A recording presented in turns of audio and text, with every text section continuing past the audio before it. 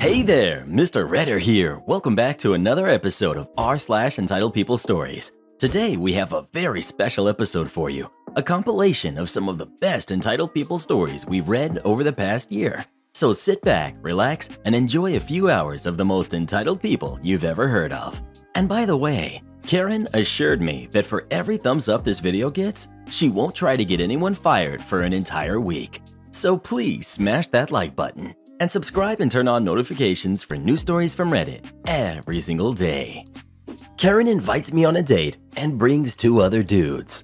Backstory: I, 24 male, met this girl, 23, Katie, at the gym.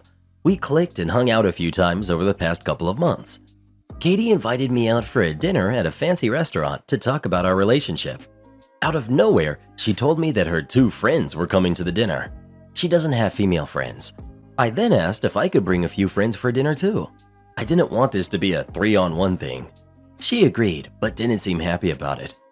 At the dinner, Katie brought two guys with her who were clearly into her.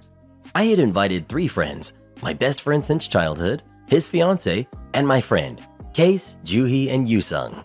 Yusung came before us, but then had to leave even before we got seated. She invited him to join us at the gym since he clearly works out. He texted me later that she seemed nice, but the way she let the two guys grill me was weird.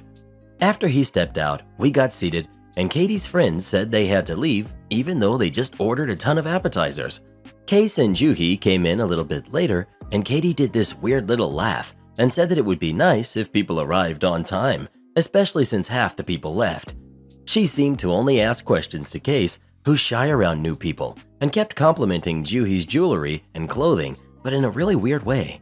Katie told me she didn't realize I had so many Asian friends.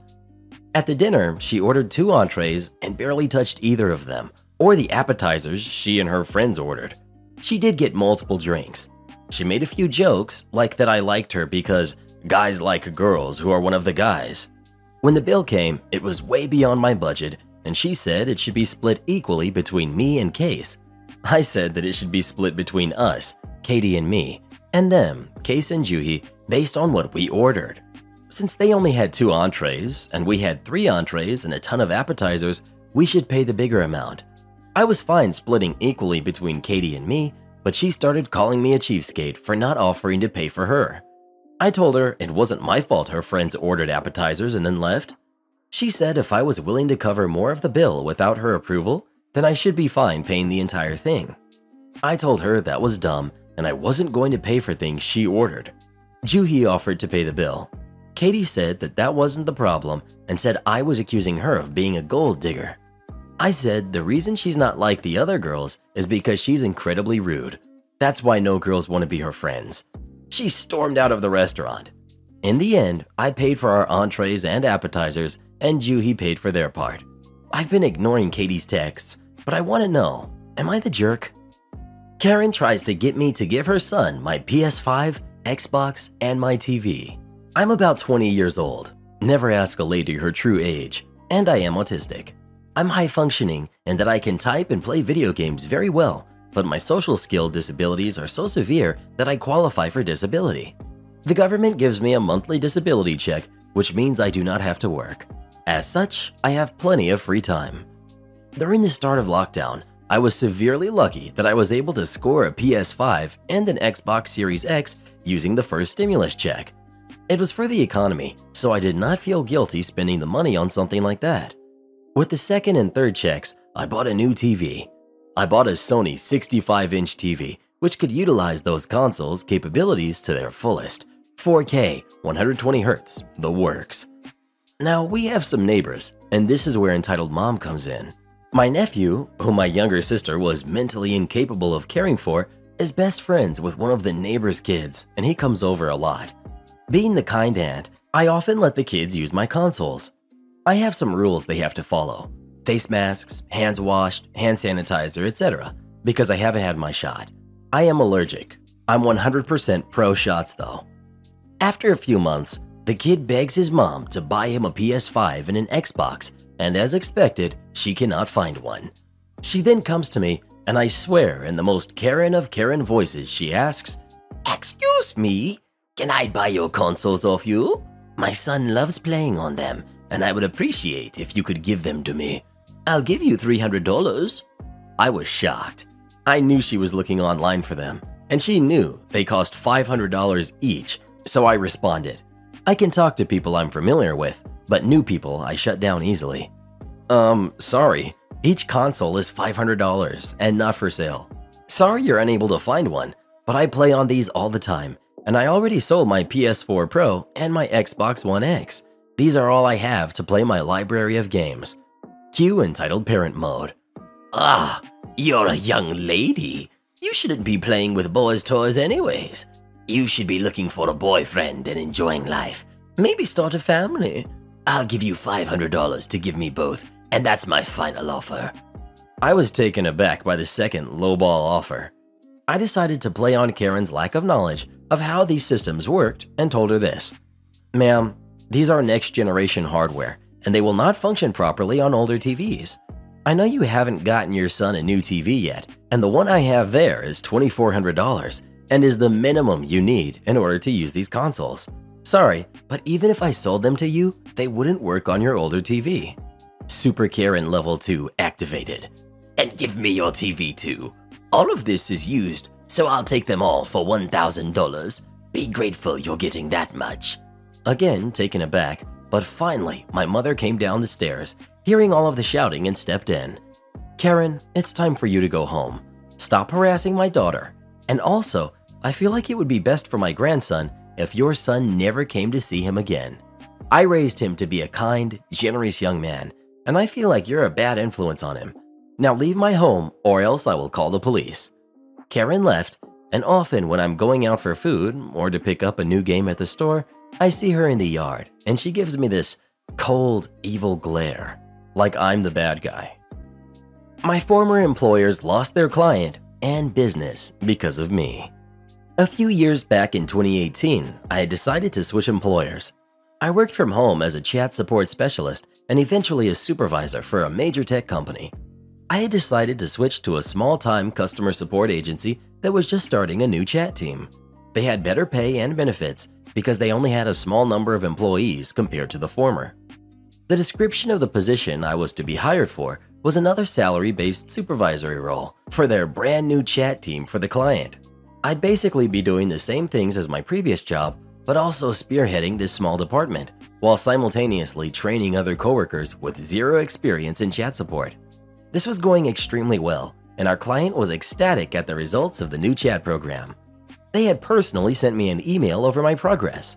The company I left was, and still is, known worldwide to have the friendliest and most professional customer support team out of any other company. And so it was easy to apply what I learned to this new position. After about 2 months of doing this, the person I directly reported to, the regional supervisor, was retiring. Our new regional came in and was friendly at first, but decided that he didn't want to waste his time on chat and directed me to phone support, which was not in my phone description, nor what I was hired for by any means.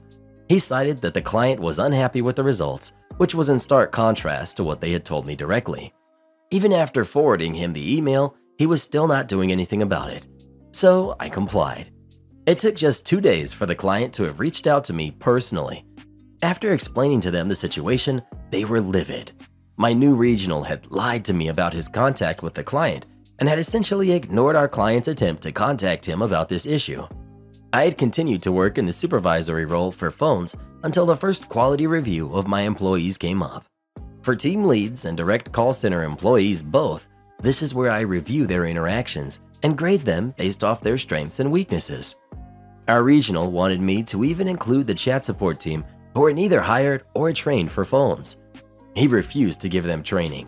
On every single employee who was hired for chat support, I had filed all of them as unable to be completed, and in my notations, I included that this is not the position they were hired or trained for, and thus an analysis could not be accurately completed. And I sent this to both the regional manager and our client as well, since at the point I had a direct contact email. I was responded to the same day by whoever it is within our client who oversees all of the outsourcing. The only words I got back were, "We will deal with this." The client held a meeting the following week with my employers. I'm not sure what was said in that meeting, But word got back to everyone that the client had dropped us for breach of contract. Because this was a small office and our company's only client for several years, this was bad. After that, me and my team were offered a position with the company directly, doing the things we were hired to do, but required us to move about 4 hours north. So unfortunately, none of us decided to accept the offer. I collected unemployment until I found a new job. Now the company is out of business and is currently being sued by some other employees for unpaid wages. The new case has been going on since 2019. Edit for clarification purposes because it seems to have confused some people. It's just one office of less than 300 employees. The name of his position was Regional Supervisor. It was pretty stupid to name him that, but that's what he was called, even though he worked the only office that existed. I'll assume it was to make the role look more attractive than it actually is. That's a common happenstance. That's not my job, ma'am. This happened 2 years back before lockdown struck, and I had no more reason to shop for new clothes since I'm at home most of the time. For context, it was Christmas season with less than a week before the date. It was nearing the end of my 11th year, and I was with my friend looking for new casual outfits for the year-end party that our school held annually. It was lunch break, and we were walking around the mall located directly in front of our school. We were both wearing black pants, black leather shoes, and yellow-collared t-shirts since our school decided to color code the students according to their departments. The staff inside the mall were wearing tailored shirts and skirts, so the situation I went through was even more baffling. We decided to first look at the shoe aisle since there were less people there and my friend wanted to wear new shoes during the party. I noticed that there was a group of older women, maybe in their early to late 30s, in the middle of the store, whom despite the hustle and bustle were by far the noisiest there. For some reason, the moment I looked at them, a woman who was taller than me, I was small, even for our country standards, and had this audacious pair of eyebrows matched with an even more offending lipstick shade was eyeing me. Let's call her Karen. My gut told me that it was not going to end well with her, and so I avoided further eye contact and just continued shopping.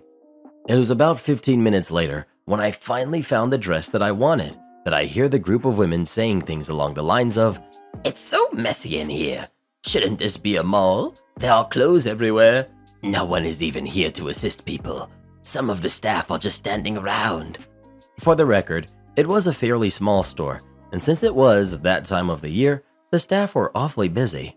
There was a tsunami of people, so it's no question that the place had clothes lying around. The place was normally very tidy though. I just continued to ignore them and proceeded to kneel down to the floor and search the lower racks for accessories.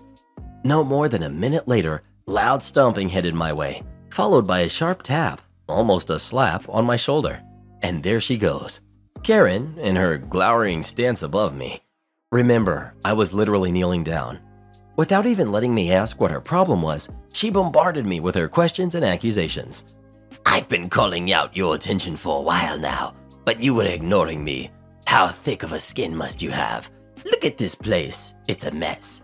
How could anyone find what they are looking for? Shouldn't you be assisting the customers and folding the clothes that they chose from, putting them back where they got them from?"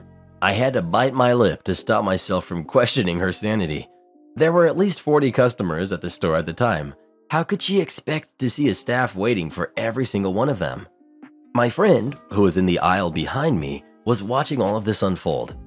After more than a minute of her yapping, I slowly and clearly said, "Ma'am, that is not my job. I don't work here." She then interjected, saying, "That's impossible. You look just like them." I wanted to capture that moment when she looked at the cashier, which was about 5 aisles away, and realized that we were wearing different uniforms. She backed off without apologizing and stormed off to her companions. Needless to say, she was embarrassed. I was really out of myself at that moment, and my friend and I decided to just get out of the store because, honestly, people were looking and I didn't want the attention. I forgot to get my stuff, and my friend just paid for hers. As soon as I got home, I told my mom about it, and we rushed back to the store to buy that dress that I had found. Kudos to my mom. Am I the jerk for billing my boyfriend and not caring if the providers sue him if he doesn't pay?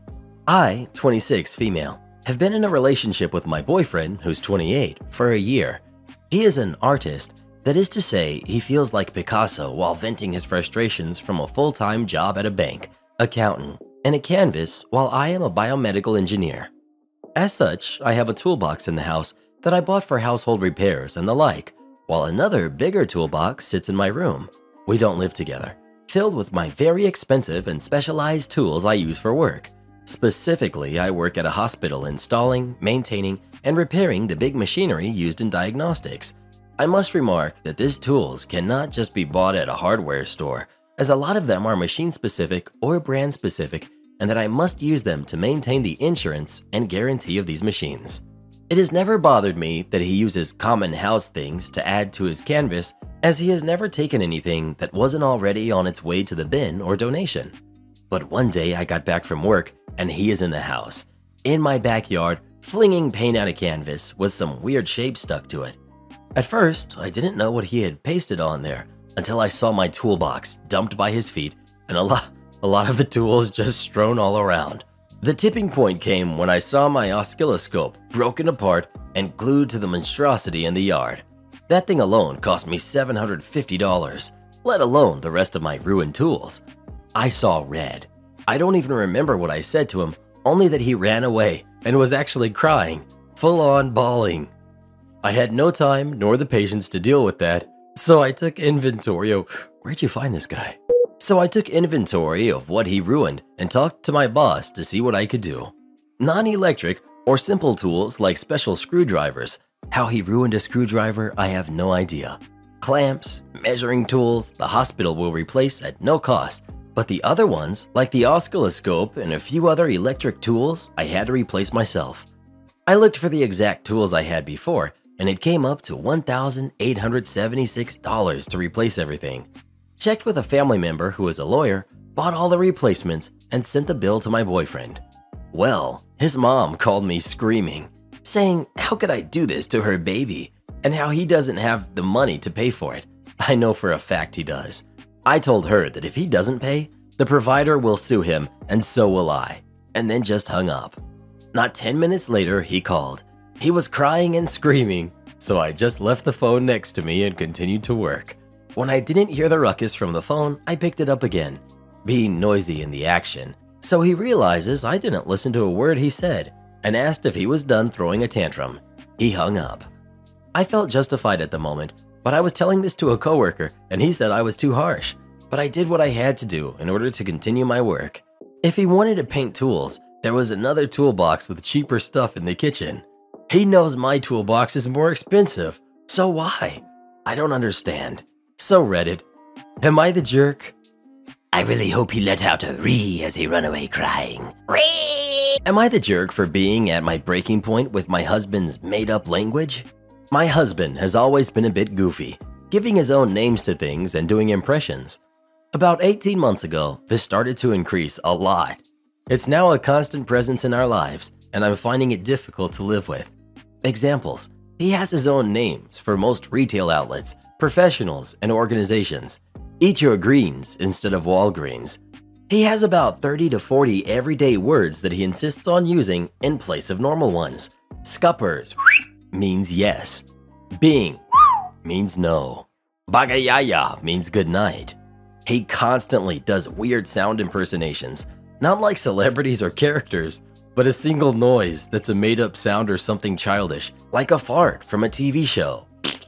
He speaks random words like garbage or jerk whilst burping or farting. He has made up names for our friends, which he uses sometimes even under his breath when we're out with them. Pam and Will is Pig and Wig. I've just had enough. We got into bed the other night and I said goodnight, and he said, "Bagayaya!" in the high-pitched voice he always does it in. I snapped and asked why he couldn't just speak to me normally, and he just laughed and came right up close to my face, and he did it again. Bagayaya! His whistling is constant. He speaks to our kid in this stupid language, and I'm worried it's going to confuse normal language development because he changes the words so often. Our toddler could be about to hurt himself, and instead of saying no or come here, he'll say some ridiculous made-up word or sound, and then get annoyed when our kid doesn't know what he wants. He's normal in other respects, works in finance and is totally professional around his colleagues, but different at home. I told him it needs to stop.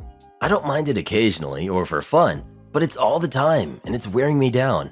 He got upset and said I couldn't take a joke and that I'm not fun anymore.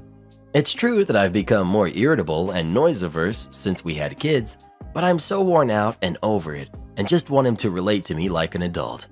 Edit to answer some of the frequent questions. 1. I do not believe, but I'm not health qualified, that he displays any symptoms of disorders. 2. He's physically well by all measures. He's for sure not having a stroke or a significant physical health event. 3. Yes, I can see this could be a reaction to stress. 4. For those asking why I married him, he did not do this to the extent before we had kids. Occasionally, yes, with the occasional name or word, but not in this regular. He's amazing in many other ways, but this one thing is now too much for me. I don't feel it's right to discount or throw out the whole marriage because of it, but it does need to change. 5. He will not go to therapy. 6. We have discussed it calmly previously. He did not take me seriously or make changes. He sees this as funny and just a joke. I agree that we need to talk more. 7. Yes, it can be funny occasionally. I'm not trying to spoil his fun. I also need an adult partner at times, and for him to stop when not appropriate. Am I the jerk for canceling a couple of streaming services and telling my wife to get a job if she wants them back? I, 32, male, have been married to my wife, who's 33, for close to 5 years. We have 2 kids, a son who's 3 and a daughter who's 1.5. When we got married, we both had jobs. However, maybe about a year after we were married, my wife tearfully confessed to me that she was miserable at her job and wanted to quit. She told me that her boss was treating her like garbage and that she woke up every morning wanting to throw up. She legitimately seemed dejected, and so I told her to quit and to find another job where she would be treated better.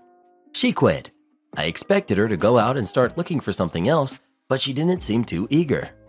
Whenever I gently brought it up, she responded, "I'm just trying to figure out my next move. Stop pressuring me."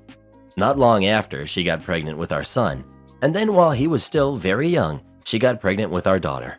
A few months after she was born, when I asked my wife what her plans were job-wise, she finally just said, "I don't want to go back to work. You make enough for us to get by. Just let me be a wife and a mother." I told her that I was concerned that I don't actually make enough to give our family as good of a life as I'd like, but she insisted that we can make it work. I have to admit, she's probably a model homemaker and mom. When I wake up for work in the morning, there's always freshly brewed coffee and breakfast waiting for me. The house is always clean, and other than yard work or repairs, I basically don't have to do anything around the house. And she's a great mother to our kids. I'm quite lucky in many ways. However, money is way tighter than I'd like. We are barely saving anything, and I'm not even able to meet my employer's match on my 401k in order to have enough for us to get by. We're living lean, eating beans and rice for dinner a couple times a week, etc. I don't feel as if I signed up for this. We were both working when we got married, and I never thought we'd have to live on just my income. I've tried to talk to her about going back to work, even part-time, to help our financial situation several times, but she just won't hear it. Recently, when I was going through our expenses, I saw that we were signed up for 5 streaming services. I kept Hulu and Netflix because they had more kid-based programming for our son and daughter when she gets a little older, but canceled HBO and Discovery Plus. I kept Shudder because it's cheap and I like horror. When I told my wife about it, she got angry and said I should have talked to her first, that she had shows she was watching on both of the services I'd canceled. I just responded, "Well, get a job and you can pay for them then." She hated that. I think it was fair, but she obviously doesn't see it that way. Am I the jerk? 23 people to serve, 15 minutes before close. I work at a relatively nice restaurant. I don't think Jeff Bezos will be in anytime soon, but it's higher end and everyone has that high expectation of it. We close at 10 p.m. Sunday through Friday, and the hours are posted online and on the door. A table for 23 just came in at 8, no reservation, and requested to all sit together. My manager said, "Fine, come on in. Just wait an hour and 45 minutes first." So, come in at 9:45 p.m., 15 minutes before closing. Nobody told me till 9:20. Fine, parties of 8 or more get gratuity automatically added, so maybe it'll be worth my time, even though I have to split it with the other server. 9:55 rolls around and they come in and sit. I make them order dessert first and put it in to-go containers because the bakery and bar close strictly at 10 p.m., no questions asked. My half of the table eventually orders, save for one guy taking his sweet time. He takes his time and then orders an appetizer. Forget you, dude, but whatever. I'll ring in the $15 appetizer for your meal, even though I'll barely get tipped for it. Nope, we were all out of appetizers, so he reluctantly orders a burger. Rare, ill. Around 11:15, an hour and 15 minutes after we close, they're ready to check out. All separate tabs. 22 checks and a crap ton of cash payments needing change I didn't have. Later, I realize someone didn't pay. Okay, cool. So you wasted my time and you stiffed me. Guess who it was? Rare Burger Guy. I'm mad now. I should have gone home an hour ago, and the table's total was only like $500. So between me and my coworker, we only get like $40 each because they barely ordered anything. I want my $3 tip from this jerk and I want it now. I find my manager, tell her he stiffed me. He's gone. She begins to compensate the check when I notice some movement outside. They're back, all of them. To pay the tab maybe? Nope. To take pictures in front of the restaurant with everyone, including the guy who stiffed me. Cool. I tell my manager and we march outside. Jerk is standing there with his girlfriend, beginning to walk the other way. But no, we run across the street. We start yelling, "One of you guys stiffed us," and point directly at Rare Burger Guy. He owes me $25 for his burger, not even including the tip. He starts walking away like he doesn't hear us, but we're chasing this man, so he gives up. Already embarrassed in front of his girlfriend and 21 other friends. He pulls us aside and hands us a $20 bill. That's all the money he's got on him. At this point, whatever, dude. I'm ready to go home, so we take the 20 and leave. No satisfaction from it. You know, if he was nice, if they didn't come in so late, if he didn't deliberately do it and then stupidly hang around outside, I would have just let my manager compensate it. But you all wasted my time, so we chased him down, and it still didn't make me feel any better. So, Rare Burger eating jerk, forget you. Don't want 60 seconds of adjustment? Okay, enjoy waiting 6 weeks. So I'm a dental assistant for a private practice. Let me just preface this by saying most of our patients are wonderful people, friendly, happy to see us, respectful of our professional opinions and recommendations, etc. But literally, just like 3 hours ago, I had the biggest Karen in for what should have been a simple appointment.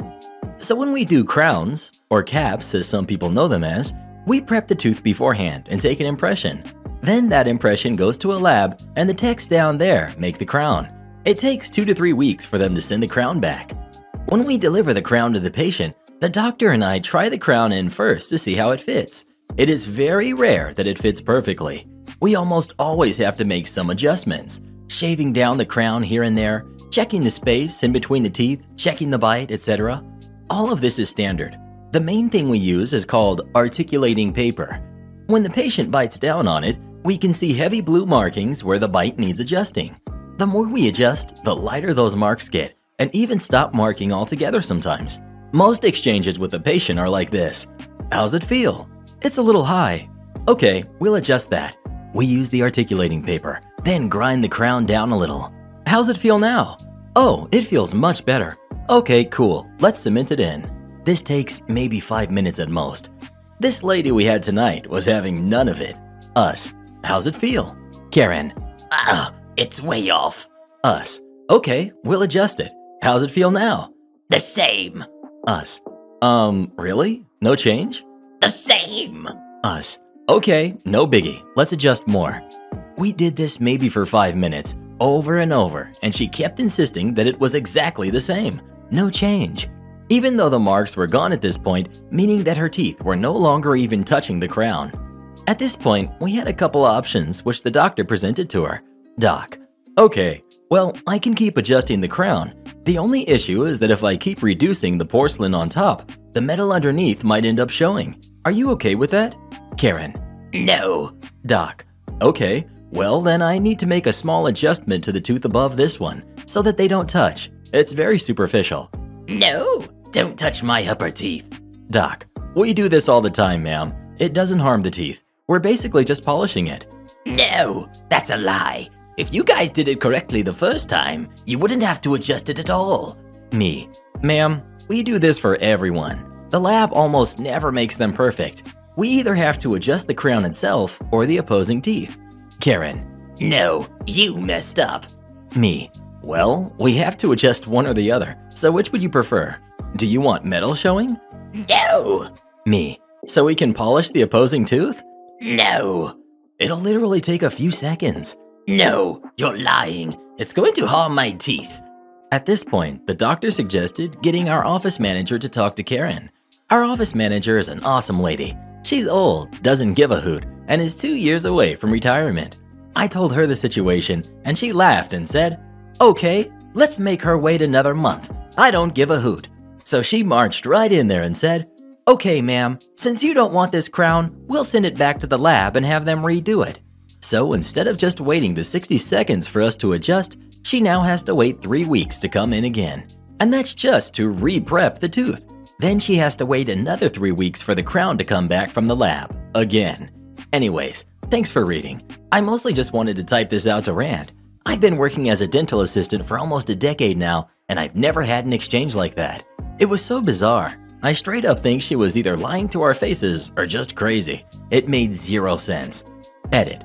To the people saying she has every right to request the crown to be redone, no duh, that's not my issue. My issue is that she accused us of lying, screamed at us, wouldn't tell us why it felt exactly the same, and didn't want any solutions we offered. I've had many patients request crowns to be redone. Not a problem. Sometimes the color is off. Sometimes the fit is really wrong. They just weren't total Karens about it. You can be polite and still get your way. I told my in-laws exactly where my husband was at when I was in labor. I gave birth to my son 10 weeks ago. I went through exhausting periods while I was nearing my due date. I was experiencing discomfort and wanted my husband by my side when I go into labor, but he'd go out every night to hang out at his friend's place and watch football games. I suggested that he play/watch football games at home just in case, but he was having none of it and said he had to attend game night at his brother and friend's place along with his buddies. He said they had certain, how can I describe it, rituals when watching a game, and he can't enjoy doing it at home or anywhere else. The night of our son's birth, my water broke while my husband was at his buddy's place watching a game. I called him and told him to get home and take me to the hospital. He said he was coming, but he didn't. I ended up calling my sister, she lives nearby, and she took me to the hospital. My husband showed up 2 hours later after he kept calling, asking if I was still in labor and that he was almost done watching the game. He was able to make it on time for our son's birth, but I was furious with him, mad and disappointed. He apologized profoundly and has been working on regaining my trust and respect for him after what he's done. He's otherwise very supportive and involved in our son's care.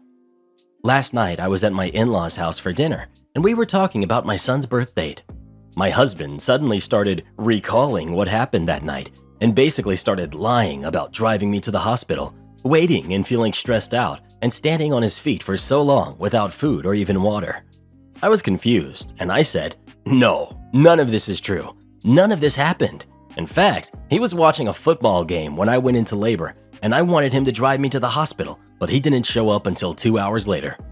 My mother-in-law, who takes no crap from anybody and whom everybody fears, lost it on him, yelling, asking him if that was true, and he kept quiet.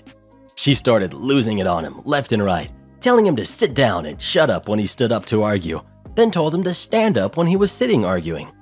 Everyone was laughing at how she basically treated him as if he was a boy in trouble.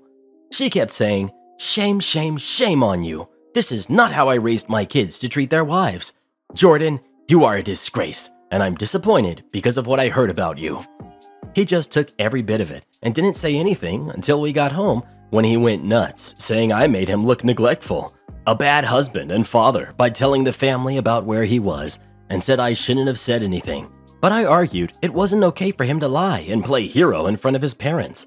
He said I just caused a rift between him and his family and asked if I was happy now. Am I the jerk? Should I not have said anything? Edit to say that he's done similar things in the past, since he's a major enthusiast of football and hockey, but I didn't expect it to come to that. Also, this is not our first baby together. We have a 4-year-old son. I feel sick to my stomach right now. What kind of father would rather watch a football game than be at the hospital when his son is about to be born? It's okay, Karen. Here, let's read our next story. I need a smoothie. You only want me working part-time in case there isn't too much work next year? Sure. I must confess, I have profound respect for people who do not take crap from their employers. You are my heroes, and so I hope my story can help someone else. Okay, so first some necessary background info. I live in a small country and I'm an engineer in a very niche field. Where I live, there are about 15 to 18 people in my field in the whole country. Also, unions are a good thing here, and most companies are fine with unions. The employee benefits from this, but so does the employer since the rules of the game are very clear. Clear for most people, as my employer was about to find out. My story goes like this, and it took place late 2019 until late 2020. My team consisted of 3 people, me included, and one on our team, our mentor, was ready to retire 2 years prior to this happening, but he stayed on because, codependence issues, I guess. We had 10 to 12 years experience each. We were just younger and more inexperienced than our mentor, who has 40 plus years experience. I really envisioned us taking over the team soonish. Company is a large actor where I live, but things had not been going too great for the shareholders for some 6 months prior to all of this happening. Knowing this, I decide I'll not ask for a raise in my annual performance review to show I'm a team player and explicitly state this is to my boss's boss, Mr. V, is all fine and well. For 3 months. Then the bomb drops. One fine autumn day in 2019, I was called to a meeting with my boss, Mrs. G. Mrs. G told me that they didn't expect there to be enough work to go around for my team next year. Lockdown had not struck yet, so that was not the reason. So they wanted to cut me down to a part-time job, working only 80%. That would be about 4 days a week, starting 3 months hence. I immediately asked if this is also the case for my other coworker and if our mentor was going to retire. Well, yes, but no. My coworker would also be offered 80%. Our mentor was going to be working 60%. And I'm like, what? He really wants to retire, you know? Well, he is not yet, says Mrs. G, because of reasons and stuff. Okay, so I signed the new contract, but feel bad about it since I was really trying to be a team player and did not feel my employer was taking responsibility for us employees, but only thinking of the shareholders. I also get the feeling that they do not see me or my coworker taking over the team anytime soon, despite us not being novices in the field. I immediately start planning for the future. After this happens, I start asking around if other employees are also facing part-time employment due to no projects in 2020. As one does, you want to know if others are doing right. Nobody else is getting part-timed, and everybody else is appalled. Just us 3. We are singled out for some reason. Some of our colleagues even say that they've had stints of no work for months without any action taken in this regard. There is now general displeasure in my team towards our employer. Since our mentor just wanted to retire and let us do the job, there would not have been any reason to have us younger engineers working part-time, really. But no, because of reasons and stuff. Okay, so what to do? I have a family and 2 kids, mortgages and the lot, and this will be a blow to the family income. So I start planning to do some work on the side. Since I am an engineer, I can do consulting, right? My employment contract says no. But if my employer cannot or will not offer me a full-time job, the union contract says I can do what I want with the rest of my time, and my employer cannot interfere. I also have the right to refuse more work from my employer because I may have other obligations. Me 1, employer 0. I open up my own company, buy a domain, make a web page, start calling, writing, and letting people know I am available for consulting. Of course, I checked with the union lawyers beforehand if this was okay, which it was, totally fine. They told me that since my employer laid me off and rehired me part-time, I could do what I wanted the rest of my time. This would not have been the case if I had requested part-time employment. Great. I go to work for myself then. Me 2, employer 0. Almost immediately after our new contracts take effect, my employer starts noticing there's more than enough work to go around and asks me to work more hours. No, I say. Unfortunately, I have other obligations. I really didn't. I was just making a stand and enforcing them to recognize their own mistake. Time passes. My savings account drains in about 3 months' time, but we managed to cut down on our expenses, so it's not rough seas, but still not smooth sailing by far. Income is a bit on the low side, although I managed to get some consulting done in my own time. I switched from sourdough bread to stale, boring white bread. Go from good beer to Bud Light to no beer. What you have to do, you have to do. No more fine roasted coffee from the small shop on the corner. Only what sludge I can get at the supermarket and brew at home. Ugh. But this is temporary, I tell myself. And then it happens. I get a big job and start moonlighting to get it done, working evenings and weekends. And this is when crap hit the fan because word got out. I got an angry phone call from Mrs. G's boss, Mr. V, and we have a heated conversation over what I can and cannot do. The conversation was something like this, in short terms.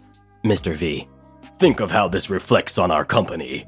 Me: that is not my concern here, Mr. V. I have bills to pay and mouths to feed. Mr. V: this is not what we have had in mind. Me: hey, you laid me off, man. You should know the rules of the game. You cannot dictate what I do in my spare time. Perhaps you should have thought it through when you reduced my hours.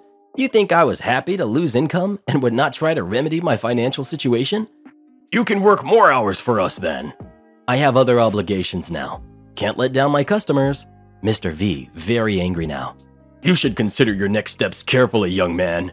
Me: Mr. V, I shall do that. Thanks for your call. You pompous jerk, I silently added.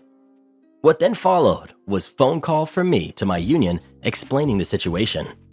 Later that week, my employer got a phone call from the union lawyers who spoke to Mr. V in the HR department, telling them what they can and cannot do. And I just kept working for myself. Mr. V is now very unhappy. Stops greeting me when we pass each other in the hallway. Me 3, employer 0. 2 months later, I hand in my resignation. 3 months after that, I'm gone. And to rub salt in the wounds, as they say here, is that a general expression? I don't know. Please do tell me if there's another expression in English for something to increase an already painful experience. Something remarkable happens. My coworker, not our mentor mind you, asks if I would want to partner up and start a new company together. Yes, I say, for it was a great idea. Coworker hands in resignation a month after I handed mine in, and we start working on our own company full-time. People that depend on our services are very happy about us entering the market as independent consultants. Business takes off. Me/us 4. Employer 0. The aftermath. My former employer has had an opening for our job since August of 2020. Our mentor told me last month he has finally put down his foot and is retiring at the end of the year as he's turning 70 soon. They will thus have gone from 3 people in a very niche field to 0 in less than 2 years because of bad managerial decisions. It did not come as a surprise to me that there were no other available in the market. Since it is a niche field, I know almost every person personally, so I could have told them that everybody seemed happy with their current employer. Being a manager must suck. Oh wait, that's me now. BR from the manager. My sister is my hero. I was with my sister at a large store several years ago. I was thinking it was Walmart, but it may have been Target. First off, my sister is a sweetheart. One of the most loving people you'll ever meet. She loves everyone. If you're a good person and do good things, she will appreciate you. She doesn't yell or raise her voice ever. However, she also doesn't like or appreciate people mistreating others or injustices. She always speaks out. We were in line, and it was a very busy night, and we were several people back. In true sister fashion, she remembered things after we were in line and sent me to go get them. I ran to go get them, and upon my return, I heard the tail end of a heated discussion, which led to everyone clapping and my sister standing at the front of the line angrily glaring at this one guy 3 people back. If I remember correctly, we were 5 people back, so 2 people behind him. Apparently, while I was gone, the cashier had to price check something and was taking a bit longer. The cashier was a very sweet young man who was disabled. I don't think it was the cashier's fault things were slow. It was a busy spurt, meaning the store wasn't that busy, but quite a few people hit the registers all at the same time. And according to my sister, it was a series of events that caused things to slow down on our register. Anyway, the man 3 customers back was super upset that things were taking slow and decided his time was more important than being a decent human being. He angrily muttered things under his breath that my sister refused to repeat. Then after the second price check, he started yelling, "Come on, you've got to be kidding me. Can we get a real employee to check us out? Get this guy out of here." According to the woman in front of him, that was when my sister had enough. She left our cart in line and marched over to the employee and stood next to him behind the conveyor belt. She looked at the employee and told him, "You're perfect, and don't let mean people try to tell you otherwise." Then she glared at the man, raising her voice to be heard since he was still yelling, and now at her. "He doesn't need any other reason to be slow." I assume he was cursing too, but my sister doesn't curse, and when I was told what I missed, it was by my sister and the older woman. We were in our 20s. I assume the woman was mid-40s that was in front of that mean dude. Anyway, she stared daggers at him and bluntly told him, "How dare you talk to someone like that? No one deserves to be talked to like that. Also, I abhor that word you used, but the only one acting like that is you." The man said something about how my sister can't talk to him like that. He's a customer. To which my sister told him, "I don't work here." She said slowly and emphasized each word, "And I don't know him. What I do know is you have a poor attitude and you should think about how you talk to people, as you don't want to be that guy." She air quoted that for emphasis. I could hear the "I don't work here" as I came back and ended up running past everyone, seeing my sister still standing by the employee with her hand on his back. I ran past everyone and stood at the end of the conveyor belt. Mostly I wanted to be in between the man and my sister. Everyone started clapping by this point and we're all staring at him. Some guy that was behind us was cheering on my sister and calling out things like, "Dude, don't be a jerk, just shut up." No one moved or said anything else, so my sister continued. "Well, as I see it, you have two choices. You can leave and go somewhere else, or shut your mouth." At this point, a manager came up and stood next to me, looking around all the entire line at everyone, dead quiet, waiting to see what the man wanted to do. "Is everything okay here?" he asked slowly. My sister answered, "This man here was mistreating your employee." The manager looked upset, but the guy was already properly shamed for his attitude, looking down, not saying anything. My sister looked at the employee, asking him if he was okay or if he needed a break. The manager was a little slow, but backed up the break, even offered to take over his lane. The employee said he wanted one, but wanted to clear his lane first. My sister refused to leave his side. I refused to move. I wanted to stay between angry guy and my sister. The manager stood next to me and took over bagging, though he told the rest of the people in the line that the other register was now open. A few people went. The guy went through the line quickly, paid and left, and refused to look at anyone in the eyes. After he went through, my sister waved the guy that was behind us through so we would be last. After we finished paying, the employee came around and gave her the biggest hug and thanked her.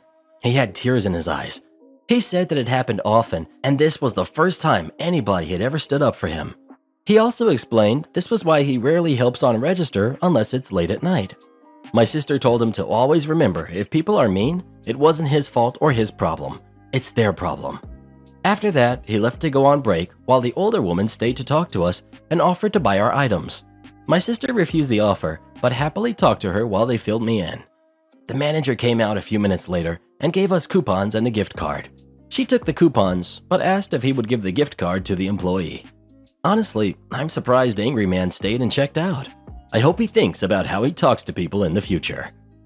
Older cousin demanded her inheritance after our grandmother passed. She screams like a banshee when I tell her no.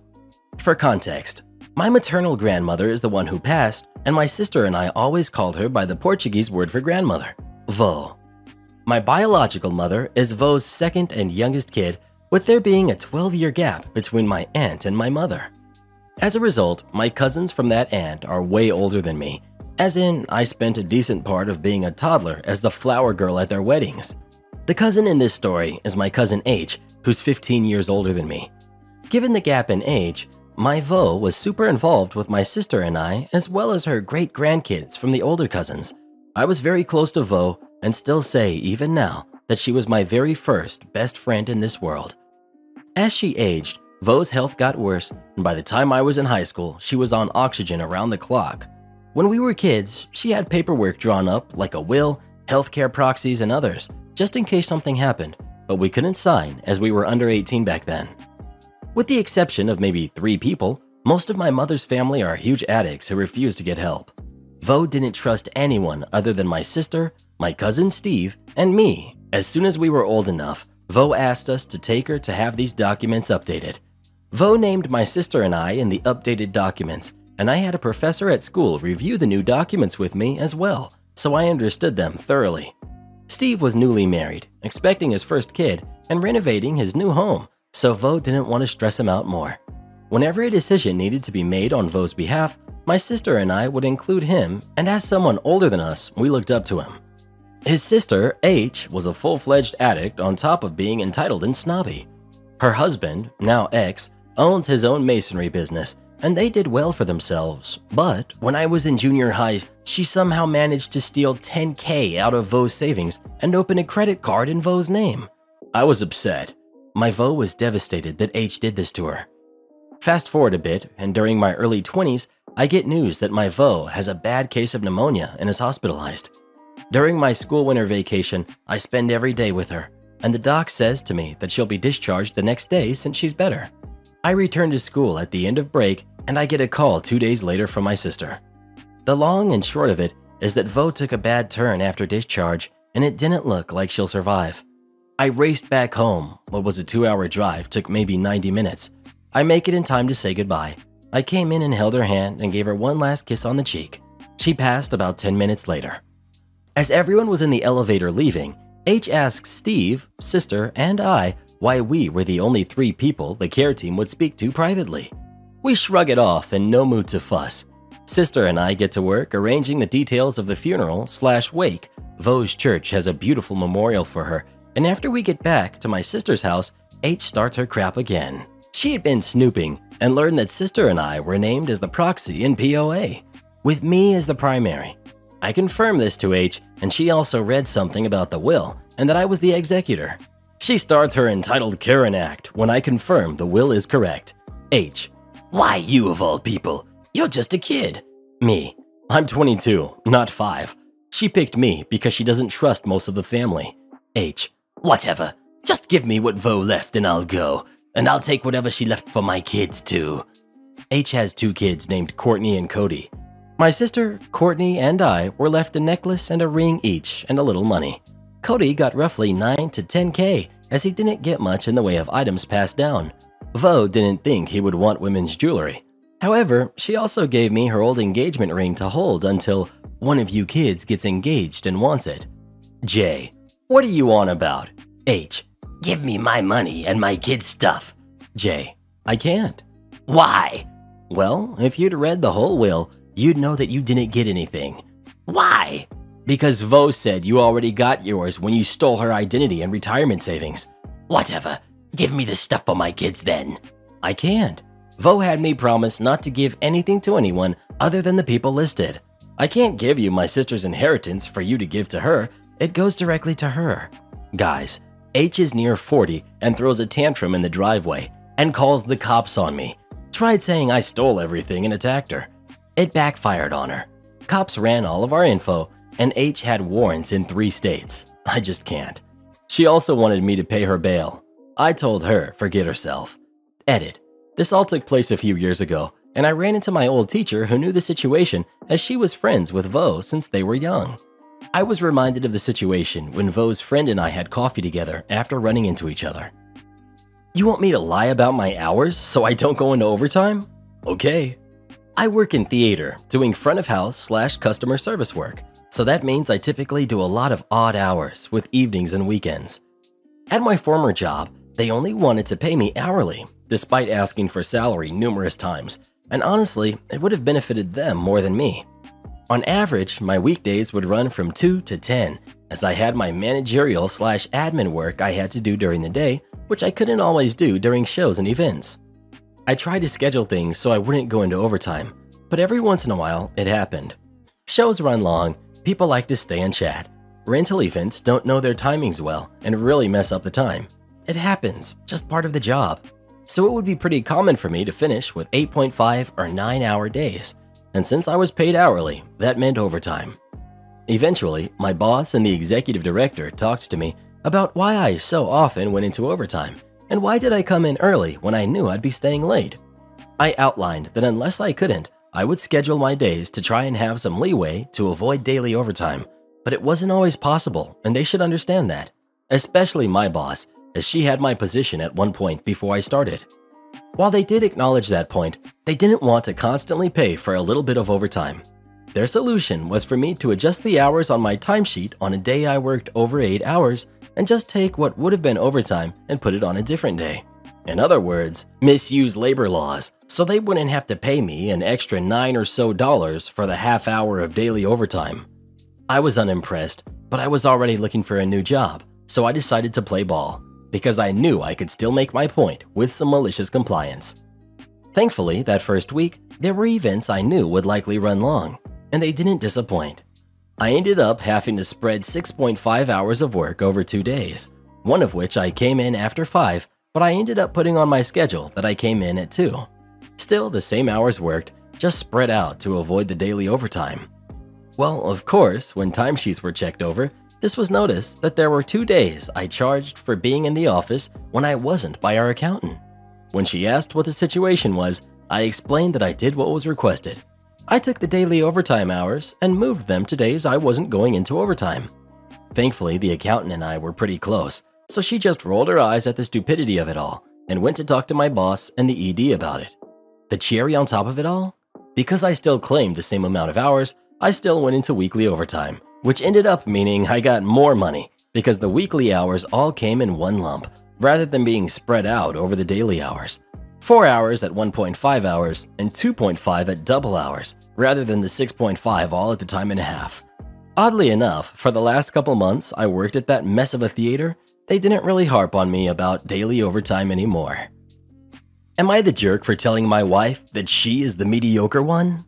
My wife and I are both highly educated people. We both have doctorates and several master's degrees, as well as being successful in our professional lives. We also have a son, Caleb, who's 18, male. He's our pride and joy. Throughout Caleb's life, my wife and I have had some disagreements about parenting. I'm someone who values my son being a well-rounded person, which means I don't want Caleb just to have good grades, and I don't care if he doesn't get a perfect score. And my wife is someone who values grades and discipline. It has taken us a long time to find a balance between what me and my wife want. Caleb in his first semester of law school. One of the requirements to graduate is to certify that you know the English language. Since Caleb already has a certification, he decided to pick up German as a 4th language. I advised him to maybe wait till 3rd semester to start learning German just to give himself time to get used to how university works, and also because he has a history of pressuring himself a lot when studying.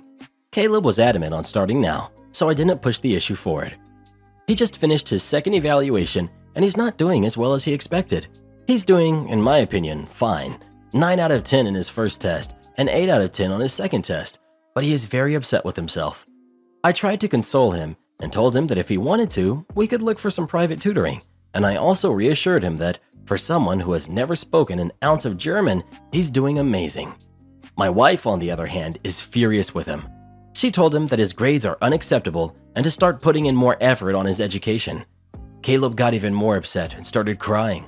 She tried to ground him for 2 weeks with no outings, but I didn't let her do so. So now she's mad with me. She says that my weak parenting is allowing our son to be mediocre and that she didn't raise Caleb to be average. I got mad because our son is nor average nor mediocre. So I asked her how many languages does she speak. My wife answers 1, so I tell her that she really doesn't have a say on this particular issue since out of the 3 of us, she is most likely the mediocre one in that department. She got even more furious, so now I'm sleeping on the couch until further notice. I think I really messed up here, but I got very mad with her for making our son cry, so I couldn't keep quiet. Am I the jerk for refusing to give my parents my password now that I'm an adult? This happened a few months ago, and my dad is insistent that I'm the jerk here. My parents have always been kind of overprotective. Ever since I was old enough to make my first social media accounts, they insisted that they had to have the passwords to them. Being around 11 years old at the time, I agreed. I soon got upset though, since I started noticing messages being sent that weren't typed by me on my account.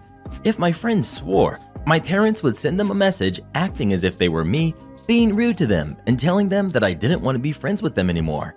This caused a lot of fights between me and my friends. Meanwhile, my parents stated that it was for the best. As I got older, this behavior just got worse. Around high school, my dad installed security cameras in the house. He said it was for keeping us safe, but honestly, it feels like I'm in prison. The cameras are all in different angles to make sure there are no blind spots. They've placed them in the kitchen, the living room, and all of the hallways. None in the bedrooms or bathrooms though. He can check them on his phone along with use them as an intercom system to get upset at me if I'm doing something he doesn't like. He made me install an app on my phone that logs where I go, for how long, and how I got there. It keeps this information for about a week and notifies him if I turn off my location sharing. He checks it often and then asks me about it almost daily. Example, I saw you went to X's house today. How was that? He also keeps a paper in the house with all my usernames and passwords for every social media account I have that they know about. They make me update it yearly and test it before letting me go to make sure that it all works. They say that it's for safety reasons, so that if I go missing or something, they can check who I was talking to. However, I'm 21 now. I live with them to save money since I'm still a full-time university student. Recently, my dad asked me to update the passwords and I told him no because I would like to have some privacy now. He got extremely upset and used his parental controls on the Wi-Fi to cut my devices from getting connected for a week. I wasn't able to do my homework properly and I couldn't call with friends or anything because I didn't have much data in my phone plan. I got upset with my dad and got into a pretty bad argument with him. He said that he was just protecting me and that as my father, it was his job to make sure that he always knew where I was and what I was doing. I tried talking to my mom about this, but she said I shouldn't keep seeing the both of them as the bad guys and that I would eventually understand. She cried during our conversation and kept telling me how much I hurt my dad by implying that I don't trust him. I've always been introverted and never go anywhere without telling them. I don't think I need to be surveilled this heavy, but I do feel bad for upsetting my mom so much. Am I the jerk? Edit. Whoa, this blew up overnight. Thank you to everyone who messaged me and gave me advice in here. To be honest, I was a little nervous posting on here because, I don't know, maybe I thought people would think I was completely in the wrong. I know it's the point here to find out, but anyways, some things to clear up. I'm 21, female. I forgot to mention that. I don't really mind people using he/him for me in here since they didn't know, but I just thought I'd say. I work part-time and I don't pay for rent, utilities, or Wi-Fi. My parents do ask me for large sums of money every once in a while to pay for stuff around the house, fixing the broken fridge, getting the heater replaced when it died, etc. I live in Canada, so the stuff in Australia and USA doesn't help me, but I appreciate it anyway. I'll try to update you guys in the future. Thank you to everyone for your advice and for wishing me good luck. Karen pulled a prank on me that ended our friendship. I'm a 24-year-old man, and my friend Jess is a 22-year-old woman. We've known each other for about 3 years since we met in a class. We've always been platonic, and to be completely honest, I'm not the type of guy to go for it. Yesterday, Jess was supposed to move. I was going to drive my truck over to her place, help her load up her stuff, and get her out of her apartment. Her situation with her roommates has become highly unstable, so she was in a rush to leave. The day before yesterday, as a way of thanking me in advance, Jess ordered pizza for the two of us. We were sitting there watching a movie on my couch, being platonic friends as usual, and suddenly she inched closer to me. I figured it was nothing until a minute later she got a little closer. Then she got a little closer, and all I could do was think about how it was finally happening. She squeezed up really close next to me and looked up into my face. I'm not the most confident guy, so all I could say was, "Hi," to which she responded, "Hi." Then she asked if I wanted to do something. I asked what something was, and she said, "Oh, you know, something." Still trying to keep room for plausible deniability, again, I laughed and said that I didn't know what something was. She kept staring at me and nodding, and I thought I'd take my chances. I asked her if I could kiss her. She immediately stood up, walked to the other end of the room, and sat down on the armchair. Then she took out her phone. I immediately apologized to her, and she said that I should just forget it. A few minutes of incredibly awkward silence passed, and then she said, "I guess Kim," her best friend, "was right." I asked what Kim was right about, and she explained that for several years, Kim has repeated again and again that I was only trying to hook up with her. Apparently, Kim put her up to testing me. I felt horrible. Immediately, I apologized to Jess again, said that while I found her attractive, I'd do nothing to hurt our friendship, and then apologized yet again. Jess accepted it while crying a bit. Then I told her she had nothing to worry about. After Jess went home, I got to thinking that it was incredibly mean-spirited that she would do that to me. I apologized, but that juvenile high school prank just started to strike me the wrong way. I talked to my sister, who I can talk to about anything, who reinforced that it was disgusting behavior. Then she asked for Jess's address, which I declined to give her. The next morning, instead of meeting up with Jess at the promised time, I just didn't. I had taken the day off work, but I went in anyway because I wanted to get my mind off of what had happened. Jess was blowing up my phone all day, and then I got a couple of texts from a number that I didn't recognize, which I imagine was Kim. Finally, Jess called me a creep, and that was the end. I'm really mixed on this. I feel kind of bad, but not so bad. Was I wrong? Well, who do you think is the jerk, OP or Jess? Please let us know. This is why Reddit boy's the only man I talk to. All the others just want a taste of what I got. Am I the jerk for kicking out my sister-in-law? She left a fake pregnancy test in my room. I'm 33, and my husband, Adam, who's 36, came back from his month-long trip days ago. My in-laws live states away, and my sister-in-law, who's 20, was staying with me since she got kicked out of her dorm. Adam and I got back from the airport at 7 p.m., and my family came to visit.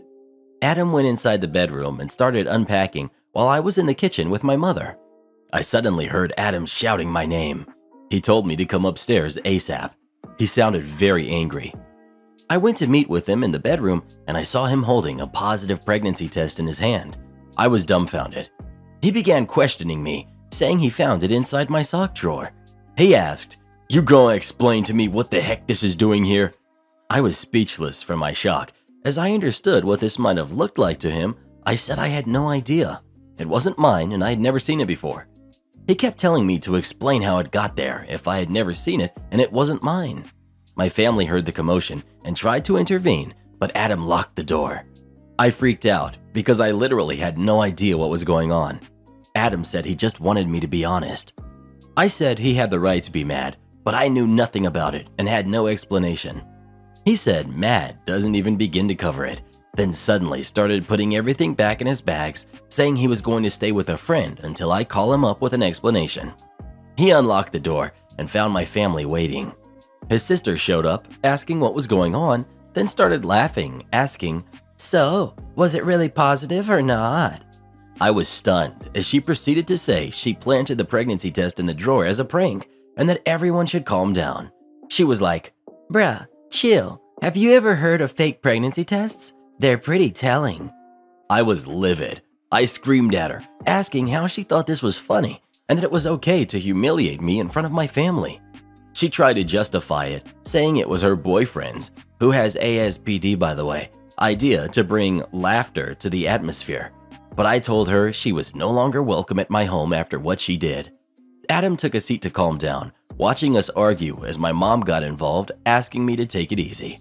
I insisted that my sister-in-law pack and leave right then, and she started crying and apologizing, saying she had nowhere to go, begging Adam to do something, but he didn't.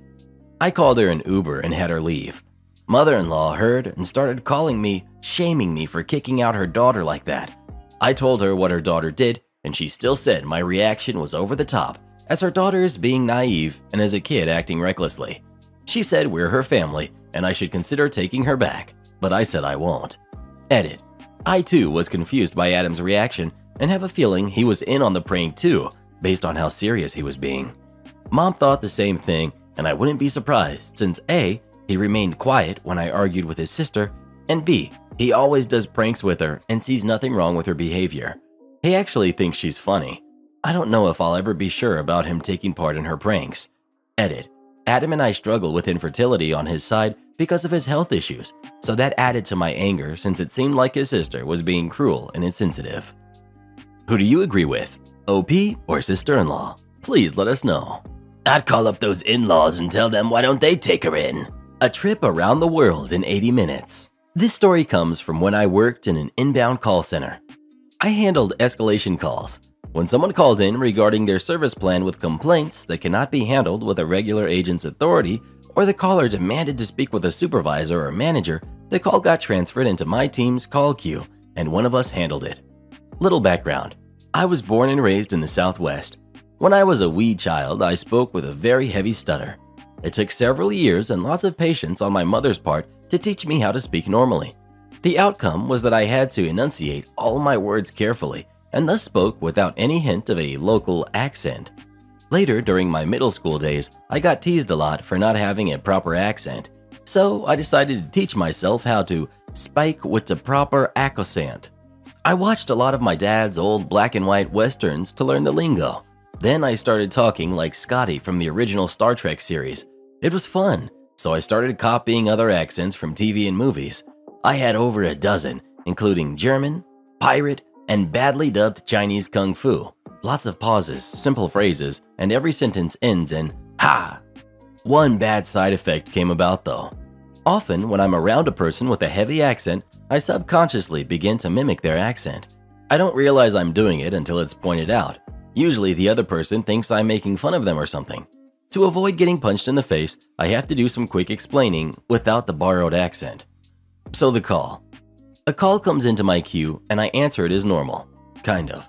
I had been joking around with my supervisor while using an Indian accent, so when I answered the call, I was still using the accent. The woman caller was immediately furious. She started screaming at the top of her lungs that she had specifically demanded to someone who spoke English, not a, well, let's just say her choice of words lay heavy on the mean side and leave it at that. Realizing my error, I dropped the accent and tried to talk to the lady normally, but she would have none of it. She continued on her horrible diatribe about call center workers, how there weren't any proper English speakers anymore, and cussing me up one side and down the other. Now, I've handled a lot of angry calls by small-minded people, but there is one hot button I will not tolerate. The caller started insulting my parents. "You wish to talk to someone who speaks English, correct?" I broke in, dropping back into the Indian accent at the same time. Yes. "Not a problem," I said. "I will transfer you to someone who speaks English, but I must warn you, do not disconnect from the call for any reason whatsoever. We are experiencing a rather large call volume at this time. You are currently at the top of the queue, but if you disconnect and call back, you will be all the way back at the bottom of the call line. And you do not want that, correct?" God, no. "Very well. Please stay on the line and the next available English speaker will be with you shortly. Have a most pleasant day." Then I put her on hold. It should be noted that we were not supposed to put callers on hold, but I did so that she would 1. Think she was being transferred, and 2. Make her listen to the horrible hold music. Placing a caller on hold immediately sent up a red flag in the call monitoring software. Normally, a supervisor would come storming over and demand answers. My supervisor, however, had his cubicle right next to mine and had been leaning over the top when I had initially fumbled the call. He had also patched his phone into my line and heard everything the caller had said. "What are you doing?" he asked, while smiling a wicked smile. Exactly what she demanded. She wants to talk with someone who speaks English. Then that is exactly what she's going to get, I replied with my own grin. After 5 minutes, I took the call off hold and answered with my best Russian accent in place. Then on hold again, 5 minutes later, German accent, then French, then Swedish, then Mario Brothers Italian, so on and so forth. For over an hour, I kept transferring this jerk each time, answering the phone with both good, bad, and horrible accents speaking English. I thought for sure she would have caught on around the 30-minute mark when I spoke pirate. She didn't, so I continued. After about 1 hour and 20 minutes of sending this woman on a verbal tour of the world, she was sobbing so hard I could barely make out her distressed words, so I went in for it. I answered the phone with a thick southern drawl. She was so happy. She spent a good 10 minutes telling me what a horrible experience she has had just to finally talk with someone who speaks proper English. I asked her what I could do for her, and she told me what her issue was. It was something so simple that one of the regular agents could have handled it in less than 2 minutes. Finishing up the call, the woman once more thanked me for speaking proper English. I dropped back into the Indian accent. "Not a problem at all, madam. It was a pleasure to handle your call. You know, it's funny. You sound just like a woman I spoke to an hour ago. Isn't life strange?" With a satisfied smile, I hung up during the scream of choking rage. "What do you mean I can't stay in a room I didn't pay for?" Ah, the life of night audit. Tonight, the tale of Karen and the sold-out night. Our cast tonight includes me, super awesome amazing evening girl, super mega jerk Karen henceforth referred to as Karen, and the police. Our tale begins at 10 when Karen came down to get a room transfer. See, her precious little dumpling's wheelchair did not fit into a normal room. Our evening girl transferred her to an ADA room. I get a text at 10:30 saying that Karen is still in the original room. I come in at 11 and this is what follows. Me. So, what's up? Evening girl. Well, I transferred her and checked someone else into that room, but they came back down saying it was occupied. Me. Alright, you mind staying a bit late and watching the desk? I head upstairs and knock on the door. Me. Front desk. Ma'am, you need to vacate the room. Karen. What? I have this room. I don't understand. Can I call you on the phone? Me. No, you need to open the door and vacate the room. Back and forth for 10 minutes. Finally head down and she's on the phone with evening girl. She hands me the phone. Me. Ma'am, you need to vacate the room. That room is no longer yours. But the evening girl said that she just transferred my daughter, not me. Me. No, she transferred the room. That means everyone in the original room needs to move to the new room. Well, she said… And I'm saying you have two options. Either vacate the room or vacate the property. Well, she said… I understand that is what you heard, but you need to vacate the room. But you're not listening to me. She said… Over and over for 5 minutes. Finally, me. All right, ma'am, your options have changed. Either vacate the property or the police will assist you. Karen. But she said… I hang up on her. Shortly after, I get a notification that a police call is going out from that room. Yay. I call the non-emergency number and explain the situation. He updates and says police are on their way. While we are waiting, she decides to come down. It's now 11:30. Karen. I'm just trying to understand, because there was a miscommunication. You said that you transferred my daughter to a different room. Evening girl. I said I transferred the room. I did not make you an entire reservation due to the fact we are sold out. You never told me that. You said you moved my daughter. Me. Ma'am, we aren't talking about this. Either leave or the police will make you leave. Karen. I'm not talking to you. I'm talking to her. Me. I don't care who you're talking to. The fact remains. What is your decision? But she said… Oh, here we go again. That goes on for a bit until finally we walk off and wait for the cops.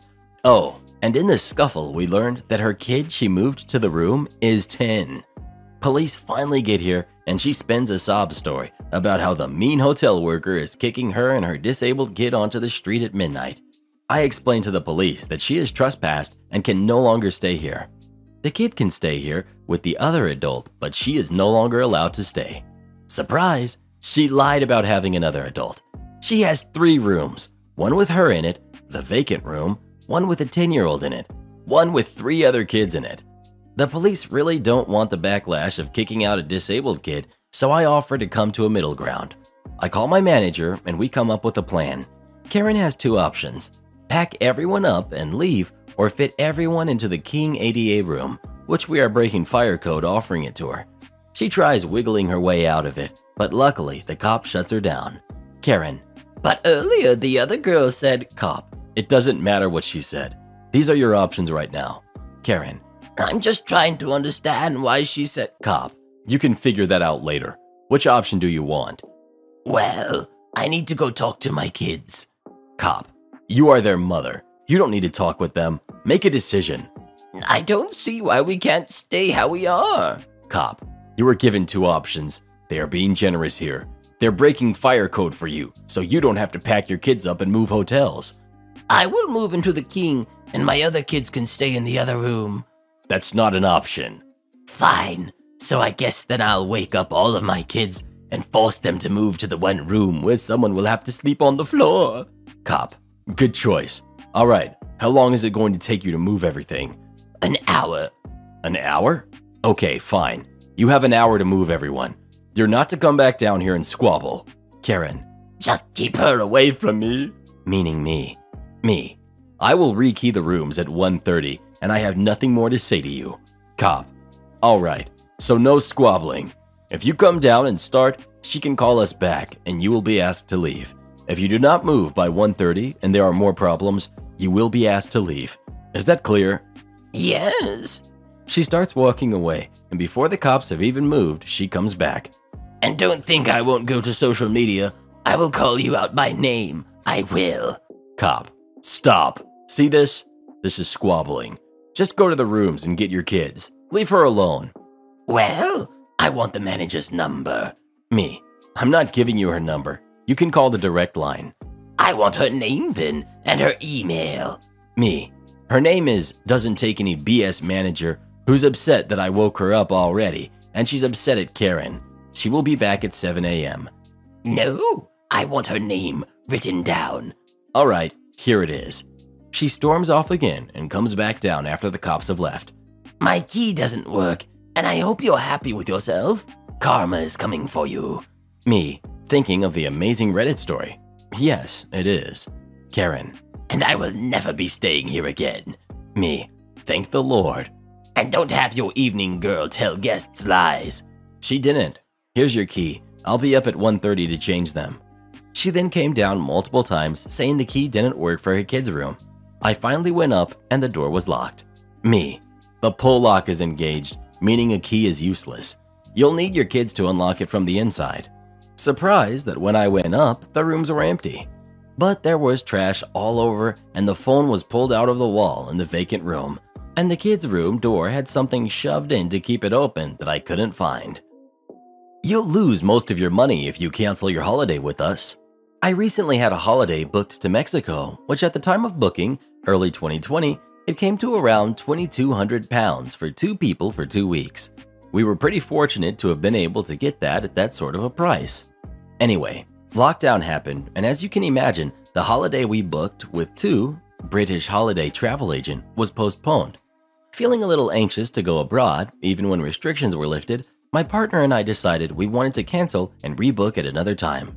Truth be told, we could have also benefited quite a lot with having some of that money back.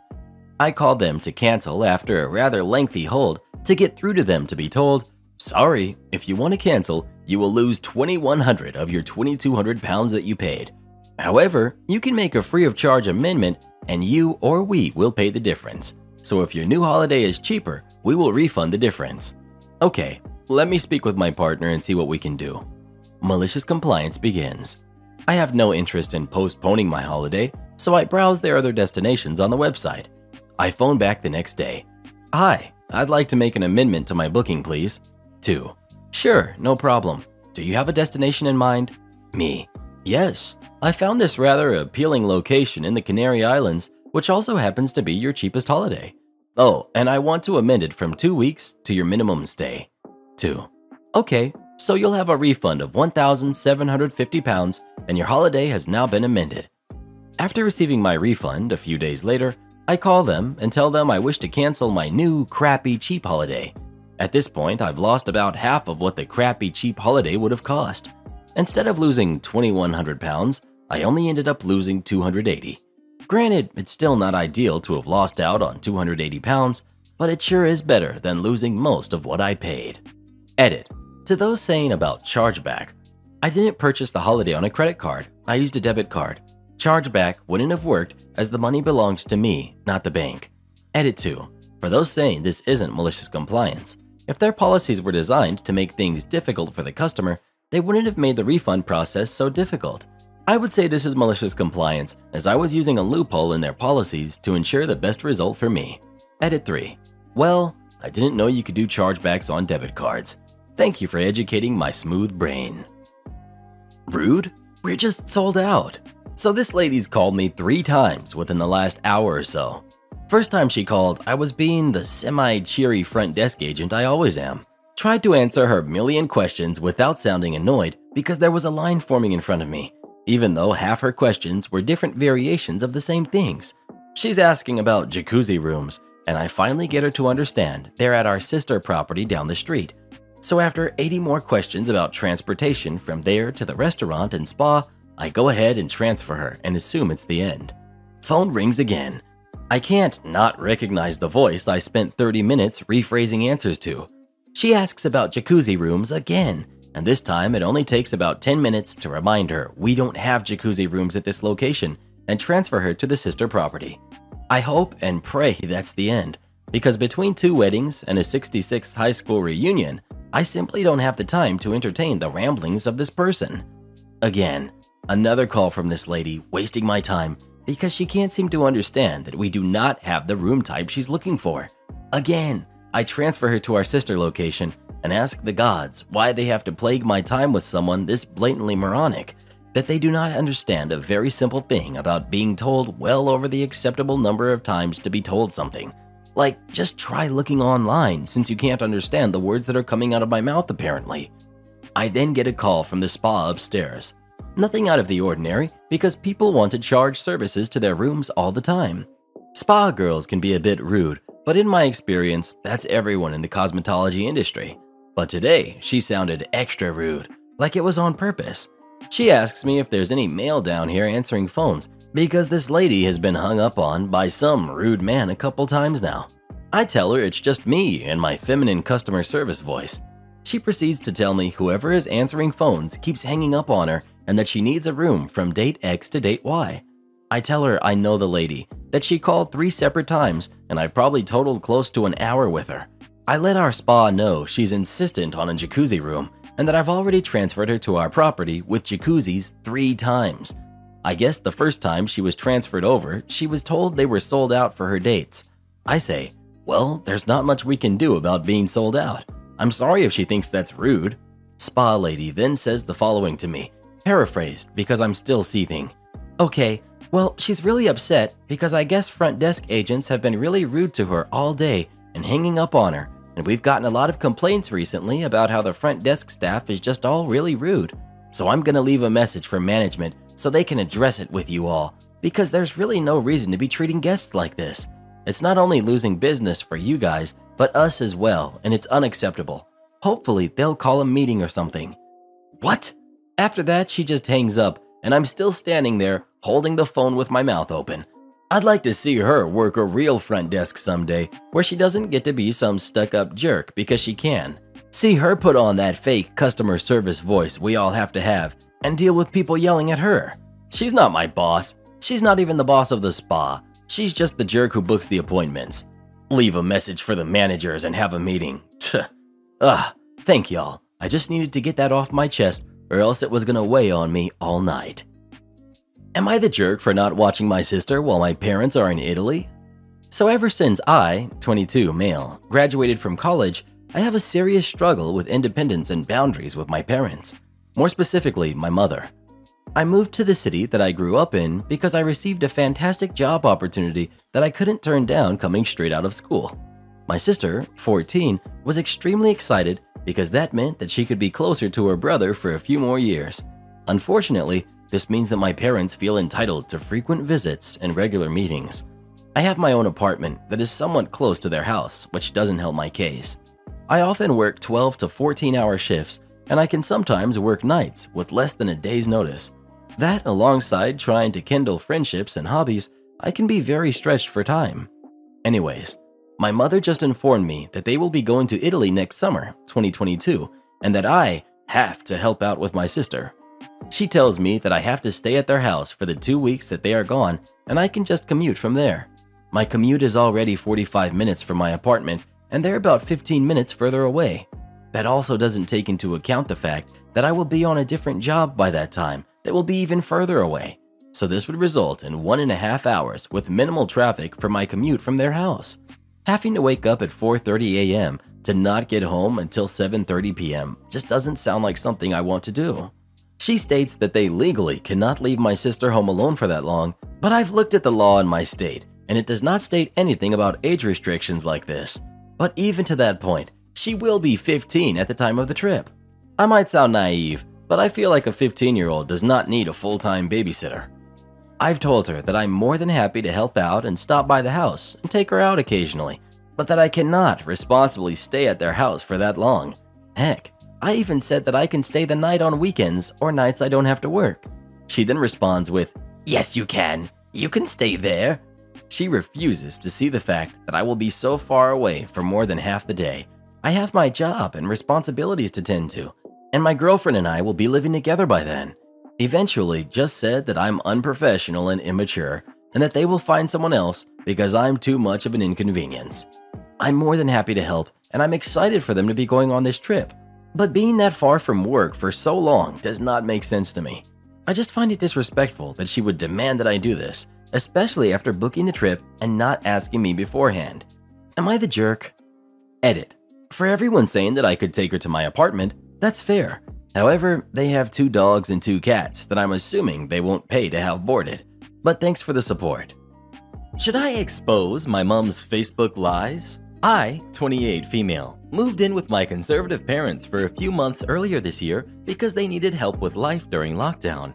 During that time, like many people, I launched myself into baking.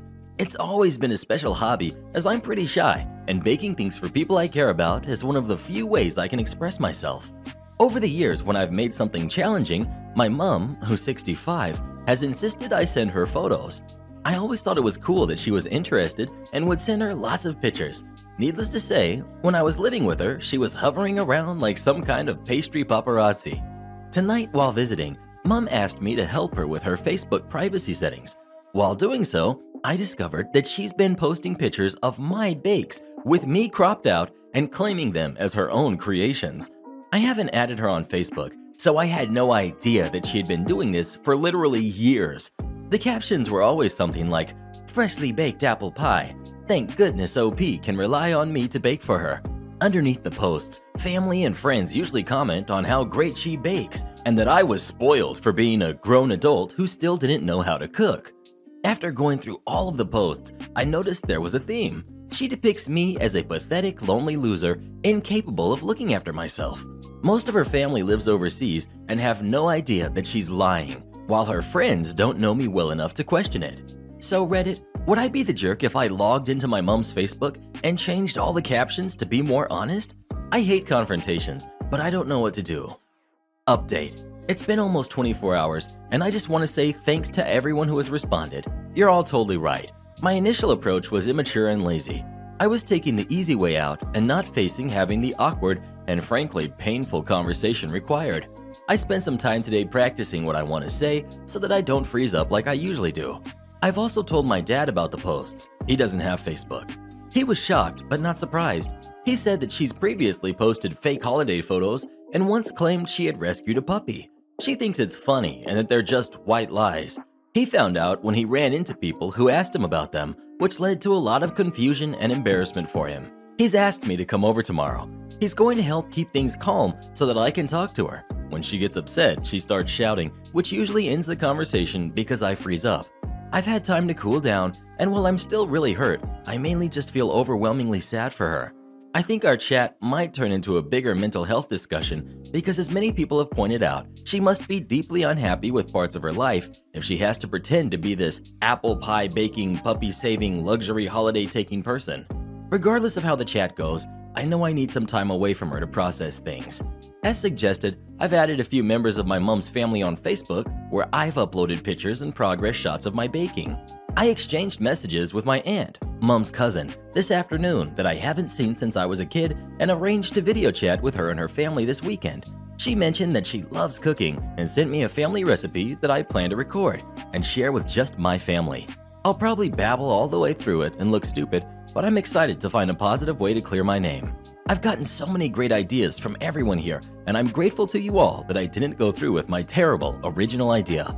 I honestly can't thank you folks enough for your advice. Karen fakes being pregnant to keep mooching off of me.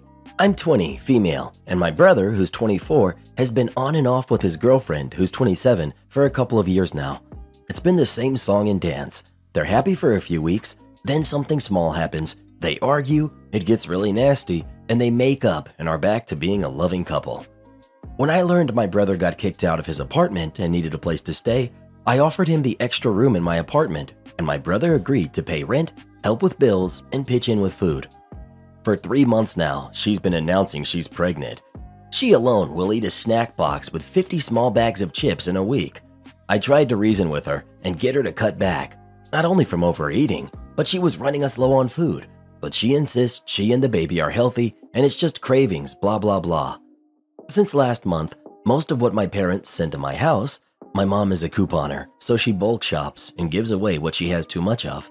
My brother's girlfriend is the first to get into it, and a large portion of it is gone by a few days to a week. From a 24 case of Monster, The energy drink, if you're not familiar, 8 will be gone in a week from just her. She eats a crap ton of food too, most of which no pregnant woman should be consuming so much of. And yes, I know all pregnancies are different, but words can't explain how much she eats in one sitting.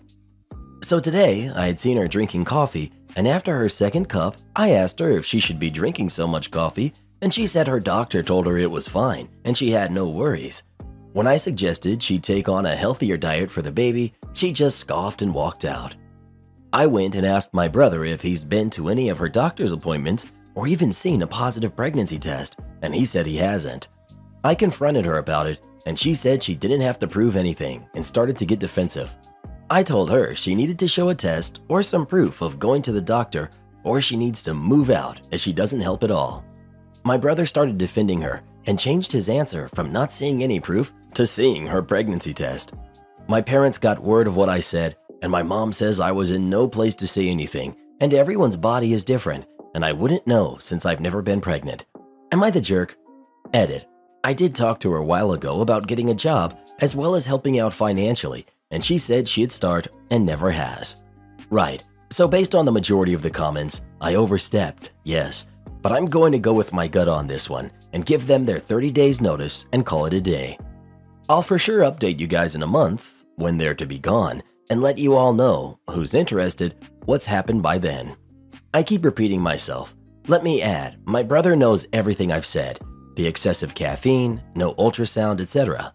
No, I was not faking concern by the coffee comment. She drinks 2 cups of coffee a day along with a Monster. That's a ton of caffeine. I sold my home to avoid my neighbors and their kids. Quite a few years ago, I, 32, male, and my partner, 29, female, moved into a stacked unit in a residential complex. We are happily child-free. I started renting the unit from someone I worked with after they had moved out of the same unit. They had cats. We had a cat. We were told that this is perfectly fine, and for some time it was. In 2017, the owner of the unit decided to sell, and I took out a mortgage to buy it. I did this because the unit is great and we liked living here. It's close to work, it's a nice area, and there were no issues worth mentioning. This was the first property I've ever bought. Shortly after this, I get an email informing me that having pets is not allowed and we need to get rid of our cat. Now, besides the fact that this isn't entirely legal, I was not about to get rid of my cat. I attend the next body corporate meeting where I explain that 1, I was told that it was fine, and 2, one of the trustees within the association knows about my cat and had previously approved it. This trustee in question corroborates my point, and we begin to discuss what should be done about pets. A decision is reached where new pets will not be allowed without approval, while current pets can remain until they pass away. However, residents will have to resolve any issues should tensions arise due to roaming pets. I agree to this. My cat roams a little, but never causes a problem. We also keep her inside most of the time and the entirety of the evening. At this meeting, I decide to join the trustees for our body corporate. I know that I've already put a sour taste in the chairperson's mouth by showing up and arguing my case, but I truly want to help and keep things in order. After all, I now own property that is worth caring about. Side note, the chairperson's son is the caretaker for the residential complex. For about 2 more years, everything is fine. Residents come and go, but we're quite happy. The complex gains a few families with kids, which means things get somewhat noisier. We don't like kids or the noise they create, but hey, kids will be kids, and we can always put on some music for a while. But there is this one girl who likes to screech at an ungodly volume. Oh well, whatever. Fast forward, and it's the start of 2020. Early in this year, we got new neighbors. Units are pretty close to each other in this complex, and there are walkways between them. There's also communal ground all around the floor units, like ours. The same day these new neighbors move in, their toddlers start riding their plastic bikes up and down the walkway between our units, by the window of my office. I go over to the father, introduce myself, welcome the family, and then casually mention that perhaps the kids could use their bikes further away from the units due to noise, closer to the actual play area that's set up for the kids. He nonchalantly agrees. I did not meet the mother this day. At that point, the noise levels are somewhat bothersome, but not unbearable. Lockdown hits my country, and soon we're locked down. My partner and I both lecture for a living, and now we do so from home. Kids aren't going to school and are home all day. The noise levels become incredibly difficult to ignore, especially when toddlers are running up and down and screaming by my window. As a trustee, I mention this issue to the other trustees. The chairperson denies this issue and points out that kids need to play. Don't get me wrong, I understand that kids need to play, but the amount of screaming suggests something other than playing, and do they have to do it by my window while I'm trying to teach? My classes start finding the noise bothersome. The noise becomes worse. My partner is having an even worse time than I am. It's constant noise and constant screaming, almost all of the second half of each day. Sometimes the mornings, but it's every day, even over the weekend. We're dealing with the stress of work and lockdown, and the noise is not helping. We start resorting to calling the security guard when things get too bad, just to get the kids to play in a different area. The kids have formed a group from a variety of different units in the complex. They play together every day, but make immense amounts of noise. Sometimes they run or cycle around our unit, and they don't even wear masks. Over the next few months, things start to escalate. The noise never dies down. We often hear kids being loud inside their own unit. The chairperson doesn't care. The managing body doesn't seem to do anything. It feels as though the noise just increases. We are now calling the security regularly. In the grand scheme of things, this is something I confess to. We did call the security often, probably too often, but it was unbearable and they just wouldn't listen. Eventually, the kids learn to hide when the security guard comes and then continue when he leaves. One day, the mother, who I will call Mother A from now on, who moved in next to us, comes to see me. She's upset that we are repeatedly calling the security. I explained to her that we don't want to do that, but the noise levels are something we can't deal with. Also, we would appreciate it if they could avoid playing around our unit, which is where the noise is the worst. Things change for a few days and then go back to normal. Now, it's important to note that Mother A is gone for huge chunks of the day, sometimes even leaving one kid to take care of the other. Soon, things are noisy again. There seems to be even more kids. While there are many parents in the complex, there's tension between me and Mother A. There's another mother who lives further away from us. I will call her Mother B.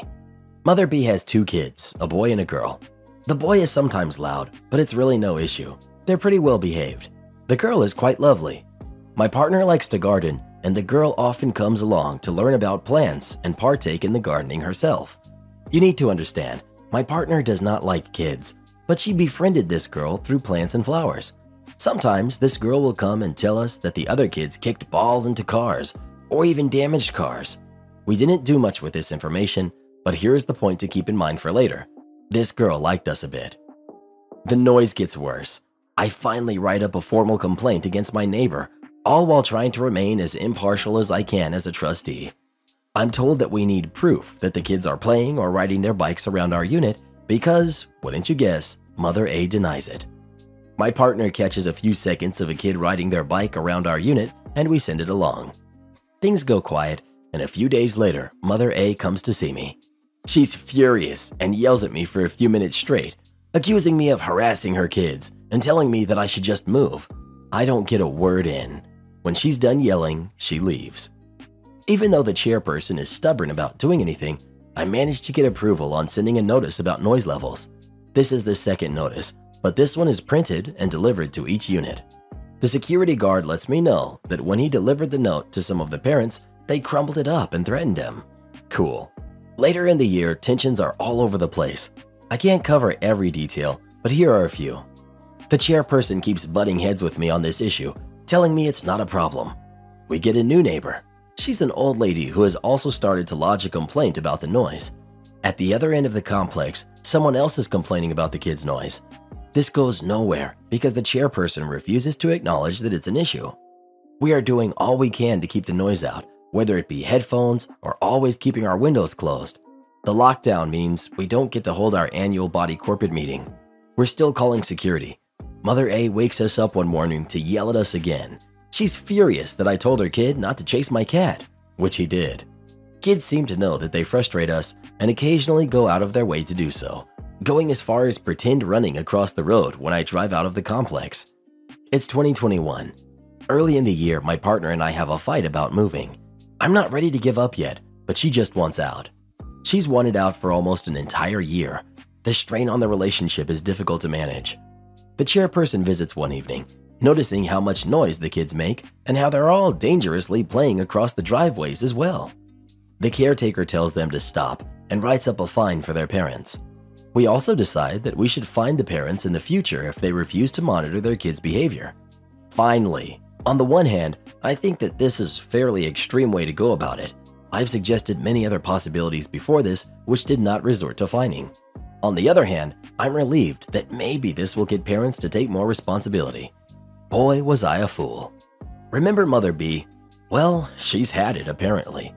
The next day, the trustees get an email with a signed letter. A lot of things are mentioned. I will paraphrase a few of them. All the parents are sick and tired of being complained about. Their kids need to play outside and socialize, but they're getting herded up and down by security guards from complaints. A certain trustee, they make it clear that it's me, is a horrible person. I am, according to Mother B, video recording everyone, spying on people, harassing them and scaring them. Everything short of calling me a stalker, really. I have done none of these things. I've never even pointed my camera at anyone in the complex. Mother B's kids are terrified of us because we're bad people, despite her daughter gardening with my partner on multiple occasions. I am, according to Mother B, influencing the other trustees to take action against the kids and their parents. Honestly, I wish I could have achieved this. And of course, why am I allowed a cat if it's against the rules? This must be preferential treatment. Remember that meeting about my cat? The rules were never updated to reflect the discussion that took place that evening. Whoops. In fact, a cat enters her unit and has caused something of hers to break. She's pretty sure it's my cat. There's some other stuff, but these are the important points. Almost every parent in the complex has read and signed this letter. Now, I have no proof of this, but I'm pretty sure Mother A had a lot to say in the drafting of this letter. Mother A also thinks that I'm the reason that they're getting fined, so the next day she comes to yell at me again. I can't get a word in, so I decide to visit her later. She isn't there, but the father is there. I explained to him that I was not the one who complained. The caretaker was the one who fined the parents. Not only that, but other residents have also complained about the kids. The father was relaxed and eventually relayed the message.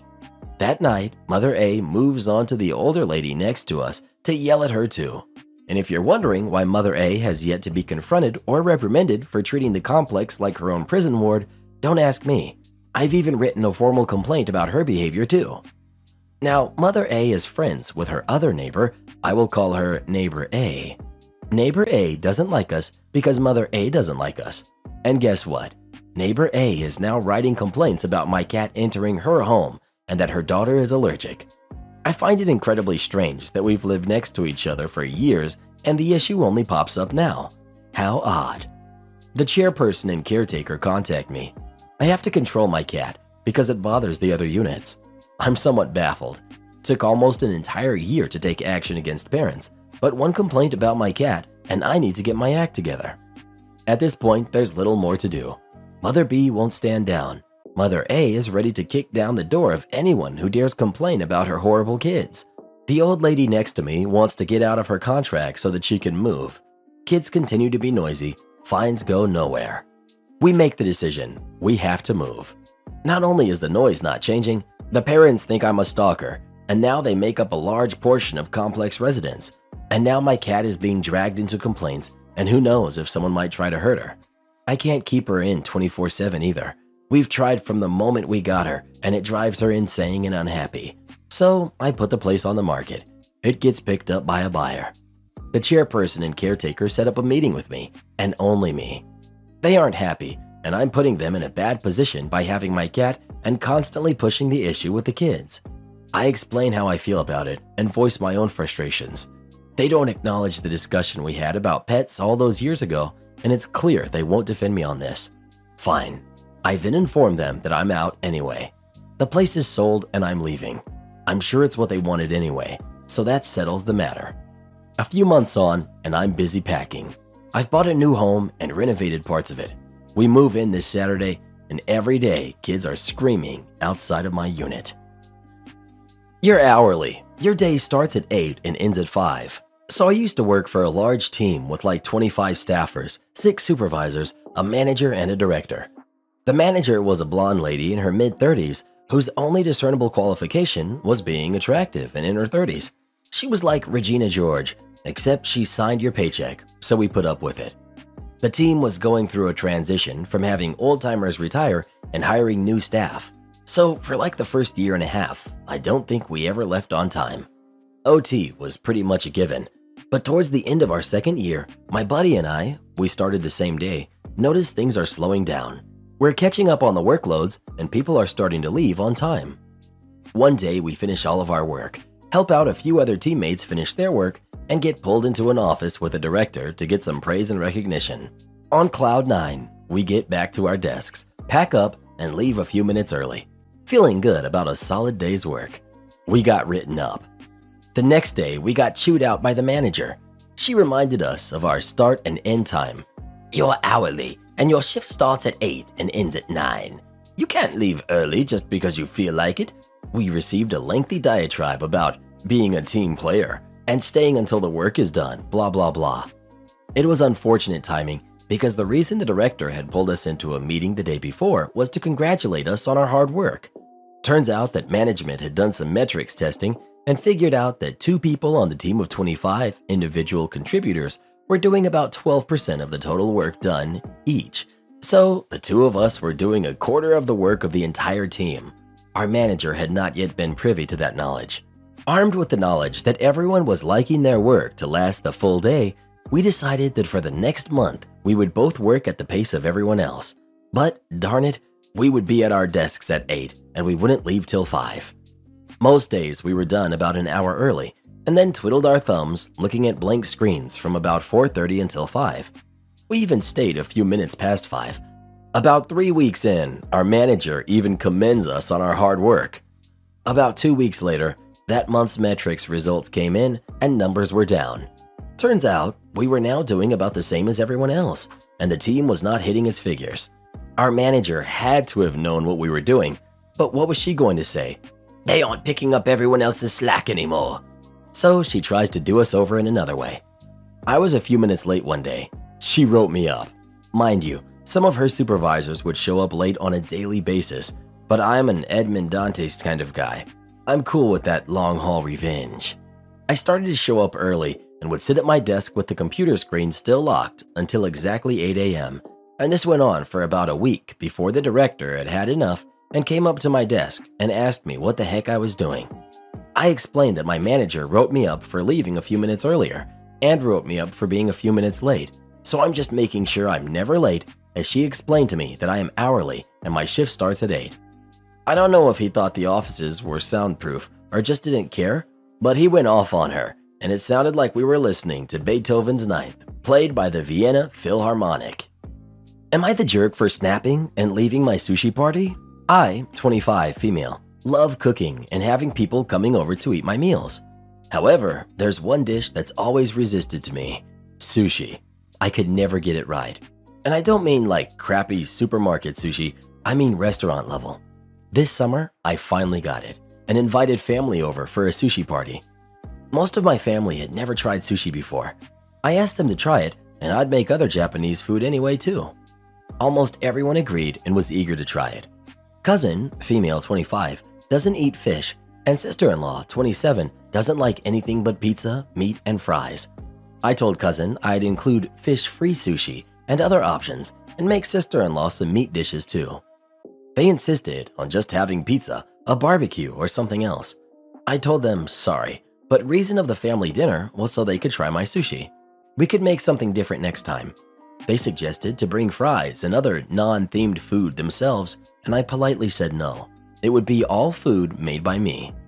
I made a huge platter of sushi with and without fish, 3 types of stuffed pancakes, edamame, salted soybeans, marinated eggplant, chicken, and teriyaki sauce.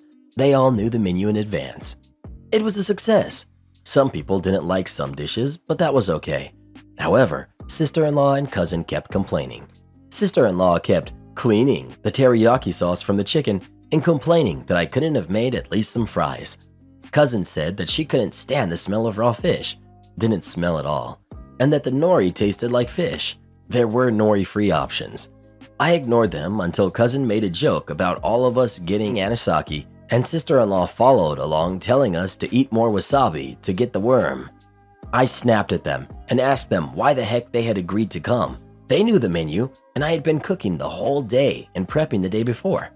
Mom and my brother told me to take it easy. Uncle backed me up and just said to eat what they like and leave the rest. They complained until I had enough and left and cried out of anger. My boyfriend came with me, and we returned to clean when they had all left. Mom, brother, and aunt think I overreacted. Uncle and boyfriend think they were being rude. My dad thinks I should have hidden wasabi in their food to keep them busy drinking water. Am I the jerk? Karen loses it at Build-A-Bear. A while ago, I posted a story about my first Karen encounter at Build-A-Bear. For those of you who have never seen or been to a Build-A-Bear, it's the most awesome store in any mall. You pick out an unstuffed friend, fill it up, add extras like a scent or a sound, pick out clothing, name it, and take it home. Now, Build-A-Bear has a ton of licensed products, including The Nightmare Before Christmas. Every year around Halloween, people ask us if we have Jack Skellington or Sally because those are the two bears that get sent to stores. Another thing to note, since lockdown, inventory for our store and all the stores has been weird. Normally, we'd get a truck every single week, but with what's been going on, our schedule has been spotty. Now, when we get our Nightmare Before Christmas items, I notice something. I can't find Sally's dress. In fact, none of us can. Then we realize they didn't send us any of Sally's dresses. We call other stores, the same thing. No one in our area has Sally's dress. This isn't usually an issue because kids will dress up their bears in whatever. One kid got a bright pink unicorn and dressed it up as Darth Vader, so Sally doesn't have to have her dress. Well, according to Karen, she had to. It's the weekend, so we were fairly busy. This family comes in with a mom, 2 grandmas, and 2 kids. As usual, I think everything is fine until the girl wants Sally. My coworker, we'll call her Ava, is helping them when Karen asks about Sally's dress. Ava explains to her that we don't have Sally's dress in stock, nor do any of the other stores have it. And that is when Karen went from polite to just plain rude. Karen asks Ava why we don't have the dress, and again, Ava explains. Karen still doesn't understand why we didn't have the dress and starts demanding we try to get it for her. Ava, bless her soul, brings Karen over to the computer to show her why we can't just buy the dress. I'm on stuffing duty, and one of the kids, a boy who I'll call Thing 1, wants Jack. Again, I think the kid is fine until I realize he doesn't understand the concept of staying in line or going in order. To keep things simple, Build-A-Bear has an order. You pick out your friend, we ask if you want a sound, then you stuff. The reason for this is that the sound has to go into the bear before we stuff him. Now, I do remember one of my coworkers asking Thing 1 if he wanted a sound. The sound wasn't in the bear, so I assumed his parents said no. But then he mentions he wants a sound, so I have to get up, get Jack's sound, and then start again. While I'm doing this, the kid is running back and forth to his mom. This kid is like 6 or 7. He should know better than to run in a store, but whatever. Jack is stuffed, so I give it to the boy to hug. Then I tell him about the hearts. All friends get a felt heart, but you can get special hearts that beat like a real one. Thing 1 squeezes the special heart and says he wants that one. He begs the 2 grandmas and then runs over to his mom again. Now, had he been the only customer in the store, it'd be fine, but we have a fairly big line, and he was making the process longer. Thankfully, Thing 1 comes back and Karen vetoed the heart, so I finish up the bear. Story over, right? Nope. Karen is furious that we don't have Sally's dress. Keep in mind, Ava has explained to her many times that we cannot order the dress because it's part of the bundle. Karen apparently doesn't care. For the rest of her visit, she keeps making snide comments about the dress. Why don't they have it? It shouldn't be that hard. I wish this store had the dress. Blah, blah, blah. Then, when she comes over with her daughter, Thing 2, they hold up the line even more because they did the same thing Thing 1 did with the sound. And once again, Karen keeps making snide comments about the dress, saying how ridiculous it is that we don't have the dress. Not only was she making these comments, but she didn't smile once as I performed the heart ceremony and continued to talk about the dress throughout the store. When she left, we said, "Have a good day." She replied with, I doubt it. "Karen, please never come back to my Build-A-Bear, and I kinda hope you never find Sally's dress." Have you ever been to Build-A-Bear? If so, what kind of bear did you make? Please let us know. I want a matching Mr. Reddit and Karen bear. That's a really good idea. We should get in touch with them about that. The day I lit an ambulance on fire. Several years ago, I was working as an EMT for a small private ambulance company which contracted primarily as a transportation service. The ambulance company employed a pair of mechanics that did regular maintenance on each unit and fixed problems when they came up. The company's CEO was pretty stingy when it came to money, so the rigs were old and a lot of the mechanics' spare time went towards restoring the Impala owned by the CEO's son. I wasn't well liked by the owners and management for one reason or another, but I suspect it's because I frequently spoke my mind. This means that I was tasked with the worst trucks on the worst shifts. One day, my partner and I were dispatched to a scheduled patient transfer from a long-term rehabilitation facility to their home. On our way to the facility, our ambulance overheated and we were forced to pull over. Dispatch was notified and we were told to let them know when the truck cooled so we could get back to work. An hour later, the truck was still hotter than I'd like, and I let dispatch know that we needed a new unit. Their solution was to have us drive back and swap our gear into a fresh unit to finish our shift. We would need to drive across town to get back to dispatch, so I let them know that it would take a while as we'd need to pull over every time the engine overheated. Little else was discussed and we started back. I figured I'd stick to the smaller side roads and take my time avoiding the freeways for the safety of ourselves and other drivers sharing the road. I should also mention that every ambulance has a GPS reporting system that reports all of our telemetry, so we're tracked every moment of every day. The moment we pass the first entrance to the freeway, the dispatch manager, we'll call her Mary, calls us on the radio and angrily asks us to explain why we're not following instructions. I opted to give her a phone call to settle this and not have a long drawn-out discussion on the public airwaves. Mary accuses my partner and I of wasting time and milking the situation so we wouldn't have to take our share of calls. Mary goes on saying that our intentions were obvious since we're not taking the freeway, and as such, when we got back to dispatch, we would be dismissed for the remainder of the day without pay and they would investigate to see if further disciplinary actions would be needed. I tried to let her know that driving on the freeway was unsafe and I would have to stop more frequently, but she wouldn't hear it and told me to get back as fast as possible. No more delays. Cue malicious compliance. Our patient monitoring equipment is incredibly expensive and management has stated in the past that if we break it, we're on the hook to replace it. So I tell my partner to pack it all up and put it just inside the side door because I wasn't sure what would happen, but chances were good that we'd need to grab it quickly and make a run for it. So, as directed, we turn around and head back to the freeway entrance at full speed. I think we made it to the end of the freeway merging lane when the temperature gauge started to redline and we had another 12 miles to go. The further I drove, the hotter the engine got and it started to produce white smoke. Lightly at first, then heavier as we approached the big hill just before our freeway exit. Several cars were passing us and honking their horns to alert us of our peril, but there was no stopping this train. We were filling up the lanes behind us with smoke, and the smell was wretched, but the ambulance was still running. As we made it to the top of the hill, the engine cut off and we lost all power. Smoke was pouring out of the sides of the hood, but my vision wasn't compromised, so I coasted it over to the shoulder and got it as far off the road as I could safely manage to. Once I threw it into park, flames erupted from the engine. I told my partner to get as much equipment evacuated as she could, and I grabbed the fire extinguisher.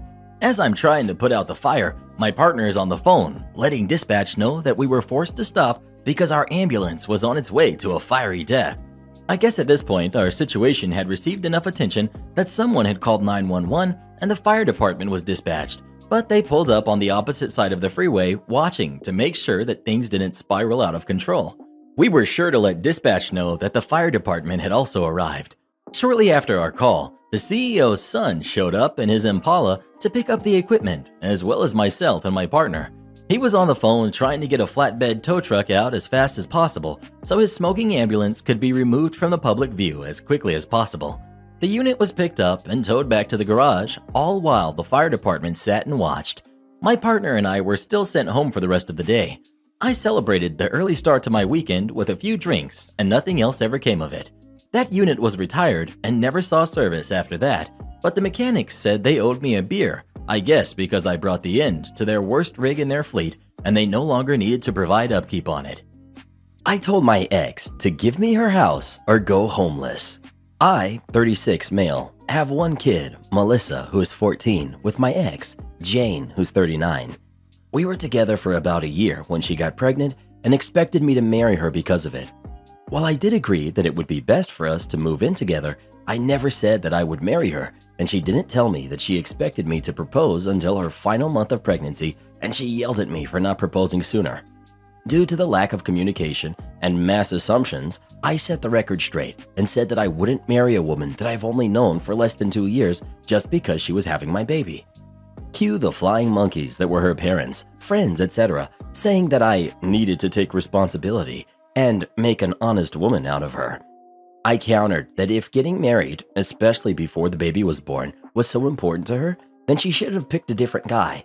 I also pointed out that I was taking responsibility when I moved in, agreed to pay all the bills because Jane didn't want to work while pregnant, attended the majority of doctor's appointments, all the birthing classes, and built the nursery. Jane was so mad that she stormed out and didn't speak to me until after she'd given birth. That ticked me off, and I demanded a DNA test before signing the birth certificate, and she was so bitter that I wouldn't marry her. By the time Melissa was 5, I had already taken Jane to court 7 times about custody and visitation. Things got slightly better after Jane started dating again because I would nonchalantly imply that she was still in love with me, and her boyfriend didn't respond well to that. She backed off and wouldn't fight me on my scheduled time. Eventually, the guy gave her a ring, but by then, Melissa was enough to be vocal about wanting to spend time with me. While I am glad that Jane found a new guy, this man wasn't exactly a prize and always wanted something for nothing. He wanted to be his own man and own a business, and that inherently wasn't bad, but he just was bad at it.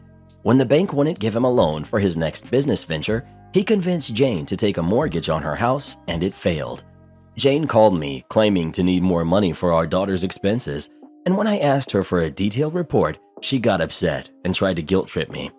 She said that she would take me to court, but since she had already gotten an increase 3 months ago, I knew it would be denied. That's when Jane confessed to me about the mortgage, and that if I didn't help, Melissa would lose her home. I countered, saying that so long as I had a roof, Melissa would never be homeless. Cue the flying monkeys again. Then I told her that I would help with the loan payments after she signed over the house to me. I made this offer knowing that she wouldn't accept it, but prepared to do it because I can say that I tried to help, and so that our daughter wouldn't be in danger of losing her home because of her mom's stupid choices again. Am I the jerk? ETA. Because of word count, I didn't initially put this in, but just to be clear. 1. My ex made dumb choices and wants me to bail her out without getting anything in return, just because I can, and resent her for trying to use our daughter. 2. As stated in the post, my daughter can just live with me if her mom loses the house. I would never leave my own kid homeless. Have no idea where you got that. 3. Yes, the house would be completely in my name, and I would sign it over to my daughter once the mortgage is paid off and she's of age. This is being done so her mom can't ransom the house anymore. 4. Yes, technically my ex would become my tenant if she agreed, and I would also make her sign an agreement or evict her. 5. After years of manipulation and scheming, I am indifferent to the idea of my ex suffering. 6. Me saying that she still had feelings for me was, admittedly, a tactic to get her boyfriend turned husband to get her to back off because of the constant hassle she gave me just to spend time with my daughter and maintain my legal rights as a parent. Going through the courts is expensive and takes up a lot of time. This was not about ego. Entitled sister wants me to provide for her and her baby. So I, 27 female, moved to the US almost 7 years ago. I have 2 half-sisters from my father's side, all from different women. We used to be very close, and despite both of them being illegitimate, I shared with them part of what little inheritance I got from my grandparents. They never recognized them and left them with nothing. 2 years ago, my sisters also moved to the US.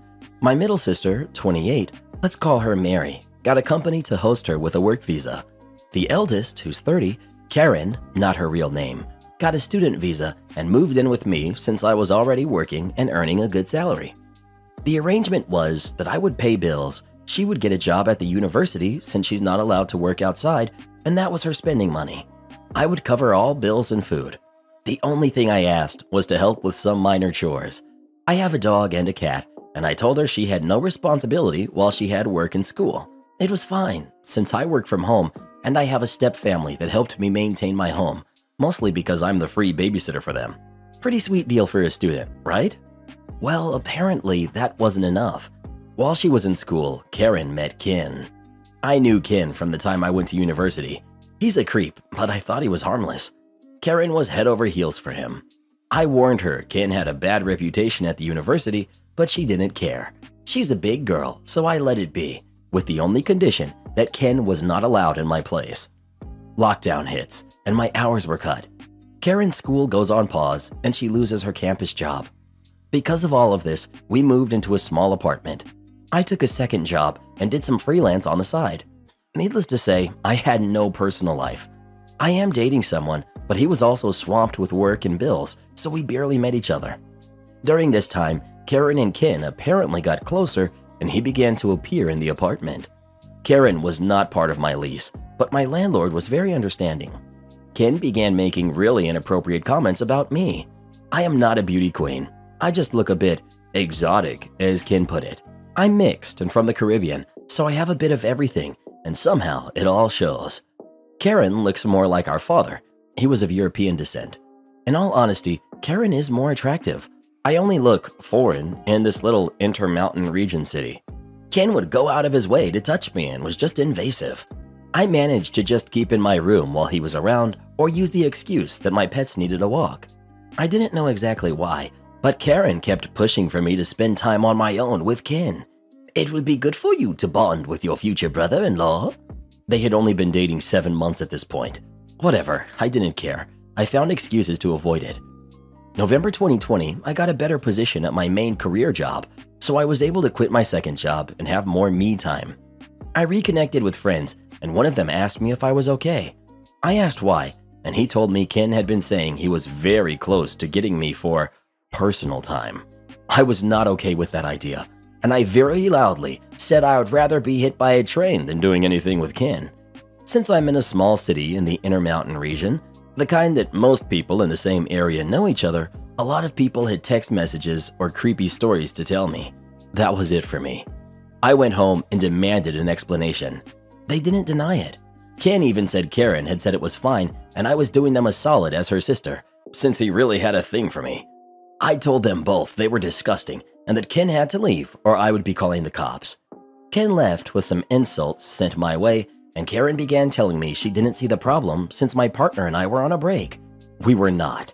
I told her I was not for her to sell around like property and that she had 2 weeks to find a place for her own. I was done with her. I called all my relatives, sent them copies of the text messages I was given, and no one in our family wanted anything to do with Karen. She moved in with Ken a few days later. It took me some effort, but I was able to get a restraining order for Ken. Couldn't get one for Karen. Still, they disappeared from my radar, except for a few encounters, which were easily resolved with showing I was about to call 911. And then today happened, and I had to hold back my laughter. Mary had kept tabs on Karen, since sisters and all, and she messaged me with a notice. Hey, Karen just called me. She's pregnant and Ken kicked her out. I just stared for a few minutes and responded, oh, that's sad. Mary knew and supports that I don't care or have any intentions to help. Karen used Mary's phone to call me. She begged me to help since Mary is only letting her stay for a week before she moves to another state. Said that she missed her little sister and had no one else to go to. That she knows I have family health insurance. I pay for private health insurance for 2 relatives that are in hard times and have health conditions, and that I should do something like that for her pregnancy bills. This baby is a blessing and I should want to help her raise it, meaning I pay for everything. I let her pour her heart out for a good 5 to 7 minutes, then said, nope. I ended the call. She tried calling again for a while, then stopped when I got a text message from Mary saying she had left her phone on the counter and she was sorry for the spamming. Most of my family agrees with me, even Karen's mom. The only one that disapproves is Karen's aunt. She's not my aunt, but I called her aunt anyways since I've known her for so many years. She's been putting pressure on me most of the day. She only stopped when I told her one more message and I would show her text messages to my stepfather, who is her landlord. I feel bad for the baby to a point, but this is one of those moments that all I can think is this is not my circus and these are not my monkeys. Edit 1. Someone mentioned the region inconsistency. I never looked into it since I didn't really care, but where I live I heard Midwest and Northwest interchangeably. As far as I was concerned, it was the same thing. We don't have that type of region in my country, so I decided to Google while at work and found out neither is right. I live in the Intermountain region. Thanks, random stranger, for making me check on the messy regional system. Not even Google agrees on it. Also, a small explanation of my grandparents. They were very old traditionalists. By the end of their lives, they didn't have much to give, so they chose to give it to the legal grandchildren. My father had many kids. I might not even know all of them. Grandparents were just tired of every other year having a new grandchild appear, and in some cases, a moocher mother attached. Last, Karen's visa. She had an extension since lockdown, but that is over. She's overstaying her visa. This is very common. I have relatives that do it. I don't agree, but I also had one foot in since my stepfather is American. Service dog and the zoo. This happened over 5 years ago, but I was reminded of it when my oldest was going through pictures. In hindsight, going to the zoo with a service dog was not one of my best ideas, but my kids were still at the age where they liked it. Plus, my friend had her kids for the summer. Spoiler, no one tried to steal my dog. After getting tickets, I'm asked to go to the office so they can notify zoo security that there's a service dog in the zoo and to let me know what areas of the zoo I cannot go in. Basically, I couldn't go into any of the areas where the animals roam freely. Completely understandable. I finish up with the office. We start walking around, and one of the first big cats enclosures we see is the jaguar. So beautiful, but I hate how small the enclosure is. I hate the zoo personally. And this is when the entitled parents start. Usually during the day, most of the animals are laying down, but today I brought a dog into the zoo. The jaguar caught the scent of my dog and became extremely restless. The way the enclosure was built, only a chain link fence and 3 feet separated us. My dog was just sitting next to me with this beautiful and deadly animal staring at us. Because the jaguar was active and close to the fence, people kept coming. Very quickly, I was trapped between the fence and a crowd. I have my dog for mobility and anxiety issues. Getting out of that crowd was difficult. Thankfully, my friend's fiance saw me and pulled me out of there. When my friends saw the crowd building, they grabbed my kids and pulled them away. So that was the jaguar exhibit. Thankfully, the next enclosure was one that I couldn't go in, so I got to sit down for a bit. During this, I had a mom with 2 kids, young but I don't know how old, demand I go back to the jaguar so her kids could see him up close. I told her no, not happening. She did the whole whining and yelling thing, but at that point, my kids and friends showed up, told her no again and left. She started following us. But it's a zoo. Can't tell her where she can't walk as long as she isn't bothering us. Next big enclosure we get to is the wild dogs. This enclosure has viewing glass instead of chain link fencing. They perk up when they catch my dog's scent as well. And again, we draw a crowd. This time I have a lot of kids pushed up to the front. Guess what? The kids have short attention spans. They saw the wild dogs and then saw my dog. They were more interested in my dog. That exhibit was heck getting out of, as I didn't want to hurt any of them. So now, instead of just one annoying mother dragging her kids behind us, we have multiple entitled parents with kids. Every enclosure we see, this crowd would push to get to the front. If I left before one of them got to see the animal, they would demand I go back. Each enclosure, I was losing my grip on my temper. My friends saw this and did their best to try to keep me calm. We're at the tiger exhibit next, and now I'm wondering if the zoo even feeds the animals. The tiger is pacing and staring and gauging distance, trying to get to us. After about a minute of that, I couldn't stay there anymore. I was terrified the tiger would try to take the risk and jump. But again, the dang crowd. Now I'd had enough. I ended up telling the crowd to back up and get away from me. These parents got mad at me for the words I used in front of their kids. How could you? Now, my revenge. Monkeys do not like dogs at all. They will go nuts if you go near their enclosure. Well, I had this lovely crowd of entitled parents who refused to leave us alone, and we are coming up on some of the monkeys. Once the rest of the crowd caught up, I started going towards the monkey exhibit. My friends took my kids around the enclosure in case I didn't get out fast enough. As soon as I got close, the monkeys started yelling and jumping.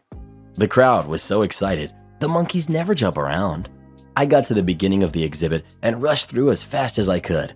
Limited mobility sucks. But it was the crowd that had feces thrown at them. Afterwards, I was sitting with my kids and friends when one of the women comes up to me yelling about how she never had monkeys throw this at her before, and it's all my fault. Her screaming drew the attention of one of the zoo security. After the woman started yelling at him about how awful I was and how she had monkey crap thrown in her hair, that it's my fault. He asked me what she meant. I told him about how no matter where we went in the zoo, a crowd followed us and made the whole visit miserable. The woman started yelling that it's my fault for bringing a dog to the zoo, and if I didn't want the attention, then I should have stayed at home. At that point, we were done with the zoo and decided to go get something to eat. This is how I learned that taking a service dog to the zoo is a bad idea. Thankfully, my kids are old enough that if they want to go to the zoo, they can go by themselves. Me and my boy prefer places that have AC. Am I the jerk for saying that my boyfriend had a lifetime commitment to his ex since they are co-parents? My boyfriend used to be married to Jennifer, and they have twins. I had never dated a father before, so I really didn't know what to expect. Anyway, my boyfriend and Jennifer are co-parents and split the parenting duties pretty equally. They see each other a lot and communicate a lot about their sons. I realized after we were together for a year that things really weren't working for me. I knew my boyfriend had a commitment from before me to being a father, and that would be a lifelong commitment. I felt okay with that and felt like that made him a good dad and a good man. I didn't realize that also meant he'd have what I see to be a lifelong commitment to Jennifer. To co-parent, well, they have to communicate often, see each other often, work through disagreements or stressors respectfully, share holidays, stay in touch with each other's families, etc. I felt like those were things I respected him for doing, but I also didn't feel like were what I wanted in a partner. I want a partner who commits to me alone and no other woman, and I want to feel like life decisions are made between me and my partner primarily, not between my partner and his co-parent primarily. I felt like the main relationship and the dynamic was my partner and Jennifer. So I talked to him after about a year, saying that I respected his commitment to his family a lot, but I didn't feel like the relationship was working for me because I couldn't make a life with someone who already had a lifetime commitment with another woman. My boyfriend was really upset with me for saying he had a lifetime commitment to Jennifer, saying they were divorced. I said maybe not a marriage commitment, but they definitely have a lifetime commitment to raising their kids together. They will always be the parents of two boys who will be in their lives, hopefully for their whole lives. And with that family, they would always have a commitment to their family and to each other. And that I was happy they could do that for their kids' sake, and I respect it, but it wasn't for me. My boyfriend was really angry, saying he never wanted to commit to Jennifer. She pressured him into marriage since she got pregnant young, and she isn't his girlfriend or anything, but the parent of his kids to him, and it's offensive to tell him that he has a lifelong commitment to her.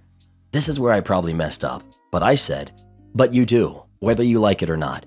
You have a family together." He said that he needed some time alone and left for a few days. I feel conflicted. I honestly think that he does have a commitment to Jennifer, and I understand and respect that. But I also know he's upset to hear that, and to hear that's the reason I don't see a relationship working long term.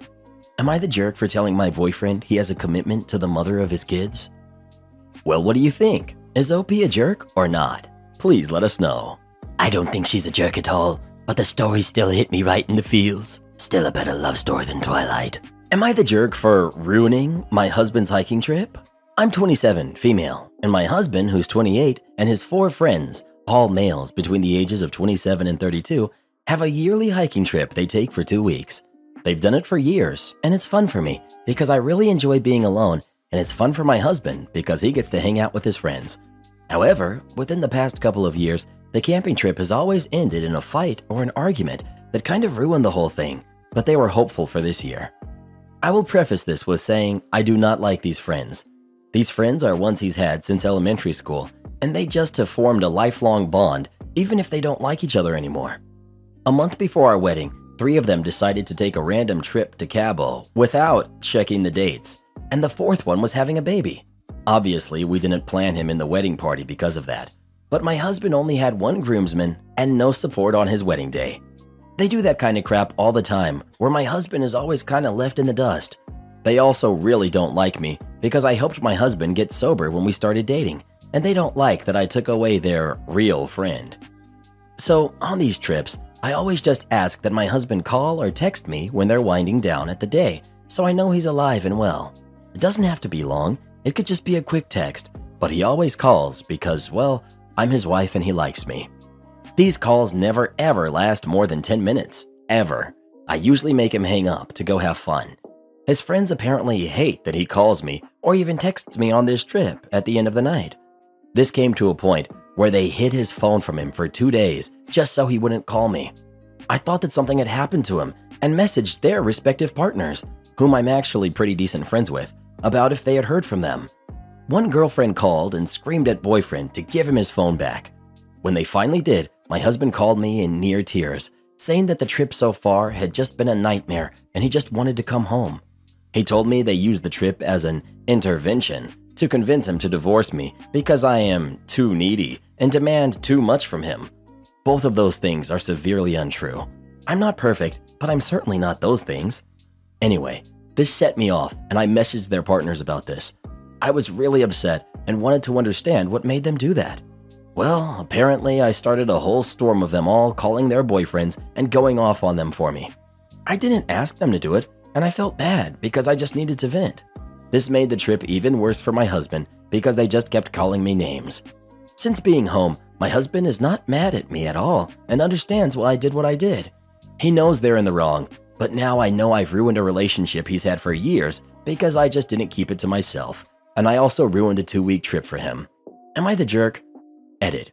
For clarification purposes, I wanted to emphasize that I'm not asking if I'm the jerk for wanting a text or a short phone call to make sure he's alive. I feel 100% justified in that, and I'm not asking for a judgment call here. I'm asking if I was the jerk for contacting their girlfriends. Well, who do you think is the jerk? OP or the friends? Please let us know. I really hope you're able to keep your husband away from those bozos. Just because you've known someone since you were kids doesn't mean they're your friend. Entitled neighbor caught by his own police call. So a few years back, I, 20 male, had a small 2-room flat in a very old building in which you could hear everything. My bedroom was right next to the wall of my neighbor's, 27 male, flat. He was a stupid lunatic who always played video games until 4 or 5 a.m. And he had some kind of problem with losing an MP. So every time he would lose, he would start screaming, throwing things around and punching the wall, waking me up almost every night. At the time, I was doing 2 jobs and needed every second of sleep I could get. I tried talking to him on several occasions, but nothing helped. One time, when I was out for work, I even let my sound system run a mix of artillery and machine gun barrages just to show him how annoying this stuff could be. But as entitled people are, it didn't do any good. Fast forward a few months, and nothing improved, and I was getting crazy about this. One Saturday night, I had a little poker game running in my flat with a few friends, and my neighbor was having one of his usual tantrums. Since I had guests and they didn't like it, we turned up the music. Everybody listened to something different, so there was a good mix of metal, techno, industrial. My neighbor was furious at some point and apparently called the police to file a noise complaint. Luckily, when they pulled up, one of my guys saw them driving up as he was out for a quick cigarette. Now comes the fun. We turned the music down before they came up, so when they rang the doorbell and I opened, they could not hear anything too noisy, just a few guys having some beer and a little poker game. They told us there was a noise complaint from a neighbor saying it was too loud and that this was something constant. We told them we've been like this for hours. Then I had a genius idea. I asked them if my neighbor called them, which of course they couldn't answer, but I knew what was what. So I invited the 2 cops in and told them I'd show them what real noise disturbance looked like. I led them to my bedroom where one could still hear my neighbor throwing tantrums, and I told the cops the whole story. And since they were already here, that I would like to file a noise complaint against him. The cops were shocked at the noise you could hear from the other flat and went directly over to his flat to tell him to shut up and that he would get reprimanded by written letter to keep the noise down and don't call the police for false emergencies. I had a huge laugh as the cops came back to tell me to call them when he did something like this again, because in that case, I would be able to file charges. So, long story short, he thought the police would shut me down. Instead, it was the other way around. I never slept better than that night, and finally I had some peace at home. I hope you enjoyed it. Am I the jerk for kicking my husband out of our kid's room? I'm 36, female, and my 13-year-old son's birthday was last month. I got him an Xbox that he's been wanting for a very long time.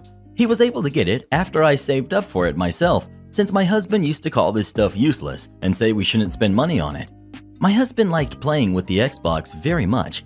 First, he'd play with our son, but now has completely taken over and won't even let our son play with it even for a few hours, not even on the weekends. He's playing most of the time from 10 p.m. till 6 a.m., then sleeps till 12 p.m., spends a few hours visiting gaming stores to buy new games or borrows games from his friends or nephews. Then he sits in the living room and starts yelling and cursing and pretends like he's talking to the other players while he's actually talking to the screen. He wouldn't sit at the table to eat and instead eats in front of the screen. He won't sit with the kids and tells them he's busy whenever they ask him to help with homework. I just sit on the couch feeling like I'm not even there while he yells and curses in front of them. When I told him this has been affecting his work because he'd go to sleep at 6 a.m. and wake up at 12 p.m., he asked me what I wanted him to do. Go to sleep at 6 and go to work at 8? He'd call work to tell them he won't come or get someone else to cover for him, even offer them dinner or money, but never really keeps his promise. I was too embarrassed to talk to anyone about this. He is clearly being obsessed. I had an argument with him when he made me lie to his mom, then found out he was at home when I told her he wasn't. He moved into the kids' room so he could focus on playing. The kids wouldn't even be able to sleep because of him being there late at night. Last night, my daughter came to me wanting to sleep in my room, saying she couldn't sleep because her dad was in their room yelling all night. I was so mad at him, especially after I told him to stop because the kids couldn't sleep because of the noise. He kept saying, "Give me a few minutes," till it was 1:30. I had enough at this point and I unplugged the Xbox and told him he was no longer allowed to do this in the kids' room when the kids needed to sleep so they could concentrate on school. He blew up on me for ruining his game and following him from one room to another and making him miserable. He argued that I have no right to kick him out of his kid's room and called me controlling for how I handled the situation when I've already told him, but he didn't listen. Well, what do you think? Do you agree with OP or her husband? Please let us know. If it were the new PlayStation, I could understand. But Xbox? Bruh. Don't drop too many fries? Sure thing. So right now I'm working in fast food at a certain place with square burgers, making fries and nuggets. Now, at said place, it was fine. My coworkers are great, really nice people. They cover me when I clean instead of putting me at the mercy of my managers. Speaking of the managers, they are almost all nice. Notice the almost. It will be important later. Since I'm still in high school and I surprisingly have a life, I'm shocked also. I can only work Saturdays and Sundays, with Saturdays being 5 to 9 and Sundays being a mix between 7 to 3:30 and 8 to 4 respectively. Now, since my football season just ended, I am called in on a Friday. This is before I fully knew the worst manager there. Let's call her Vanessa. So I do what I normally do. Drop the fries, pull them up after the timer goes off, drop them into the fries holder, salt them, and put them in a carton, ready to eat. You're supposed to also use the drop timers, which is supposed to keep track of how long they're sitting there, and after a certain set time, you throw them away. I see next to no one do this, so I assumed I shouldn't do it. Well, Vanessa noticed this and began to chew me out because of it, but in a way that was way extra. This got me a bit upset, but I had no choice but to use them. Now, the reason we don't use them is because it slows things down. You're supposed to drop more fries when the timer says no, but this isn't possible during the lunch or dinner rush without causing major overflow. Now, Vanessa tells me to switch out trash cans, so I let the guy on grill, we'll call him Chad, know to keep an eye on it and to use the timer because Vanessa wanted me to. So I switch them out, and no later than 2 minutes after I'm done, she gets up in my face about not dropping it on the timer. I tried to explain to her why this wouldn't work, but she insisted on it, so I used the timers and slowed down production. The rush died down a bit, and I still used the timers as I didn't want my head chewed yet again for a third time. Nonetheless, Vanessa found a way to scream at me. She told me to drop less fries, idiot. Now I politely told her that she was the one who told me to drop it on said timer. Now, what I said and how I said it didn't show the complete riot going on in my head. I was saying to myself, "Jerk, you just said to drop more." She screams at me to do it anyway. Cue the malicious compliance. So the rush picks back up and I do not drop a single fry. I take box after box from each and every order until there was enough in there for one more large fry. That's when I dropped the amount for another large fry right then. I also followed the left and right basket rule. No basket of fries from the right to go on the left to really stick it to her. Manager tries to chew me out once again, but I informed her that I was just following her orders. She tries to flip the script, saying she never said that and that she was going to write me up for it. Thankfully, Chad overheard the previous conversations and let her know that yes, she did say that. She tries to put Chad down, telling him to mind his business and threatened him a write-up. Seems like game over for us, right? Except it isn't. Our second savior, the other manager, was working at that point. Let's call him Aaron. also overheard the conversation and also let her know that she said that. Now she can't threaten a write-up on someone on the same level as herself. So what does she do? Excuses herself and him to the back, where a glorious shouting match had occurred. We all heard the yells and promptly pulled out our phones. We all see Vanessa storm up here, screaming, "Forget you all!" and leaves out the front door in front of a crowd full of people, a 2020 crowd as I like to call them, and put the pedal to the metal on her 2005 Honda Civic, and that was the last of Vanessa. After the fact, we got a new manager that was leagues better than Vanessa, and everything was in balance. And to add salt to her massive wound, I found her recently at another fast food chain where I said to her, "Don't drop too many fries, lady." Speaking of fast food, what's your favorite fast food place? Please let us know. McDonald's over everything, bruh. My entitled daughter falsely accused our housemate of stealing, so I made her sleep in the backyard. I'm male, 46, and my daughter, who's 16, is a high school junior. I noticed recently that she's been behaving in a bad manner, constantly commenting on other people's looks, belongings, calling them stuff that isn't cool, and just being insensitive. It's like she lost a filter or something, because usually she's polite. But my wife suspected that our daughter's sudden misbehavior occurred after she started hanging out with the new girls from the school. Basically the mean type, and she's picked up on their behavior. I've sat with my daughter and had many discussions about her behavior and how it's been negatively affecting everyone around her. Our housemate is the person most affected here, and my daughter has chosen her to be her next target for hair, clothes, and etiquette criticism. She has complained about our daughter calling her names like filthy and gross for cleaning certain areas in her house. I took a stand and explicitly told my daughter I'd punish her if she ever said stuff like that to our housemate again. Last week, my daughter had a party to go to. Earlier that day, she called our housemaid filthy, so I grounded her by not letting her go to the party. She threw a fit and called our housemaid a liar, saying that she never called her that. That was the end of it. Days later, my daughter came to me saying she couldn't find her iPhone after looking everywhere. She asked me to call her number, and I did. My wife and I were stunned to discover that the iPhone was ringing inside our housemaid's bag.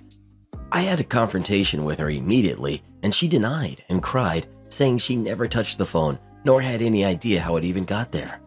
I noticed my daughter calling her thief repeatedly, so I told her to stop and go to her room. I checked the indoor camera before continuing the argument and saw my daughter place her iPhone inside our housemaid's bag. I was livid. I apologized to the housemaid and gave her the rest of the day off. I then showed the video to my daughter, and she was absolutely speechless. I said what she did was immoral and straight up offensive to tamper with that poor woman's livelihood over a petty party she couldn't go to. I told her she was grounded and we'll have to spend the night in the backyard. She's a germaphobe. But she cried, begging me not to make her sleep with the dirt, insects, and the hot temperature. I refused to discuss it or I'd make it 2 nights. My wife said I should go easy on her, but I said calling people filthy and accusing them of stealing wasn't okay. In fact, it was the absolute worst. I then went through with my punishment.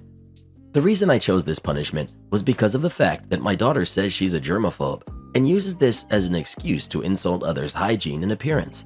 Our backyard has dirt and bugs in it, and this kind of thing gets her uncomfortable, but other than that, the backyard is 100% safe.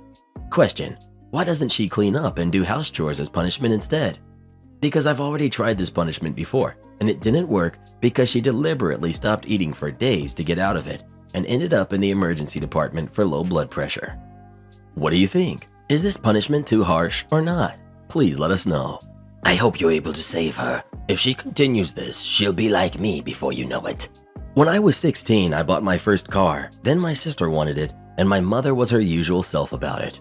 When I was a teenager, I was originally saving to buy a scooter to have fun riding around town on. But on my 15th birthday, my dad gave me an engine kit for my bicycle and convinced me to get a learner's permit and keep saving to buy a car instead. Even after moving in with my dad, I continued doing odd jobs and earning money any way I could.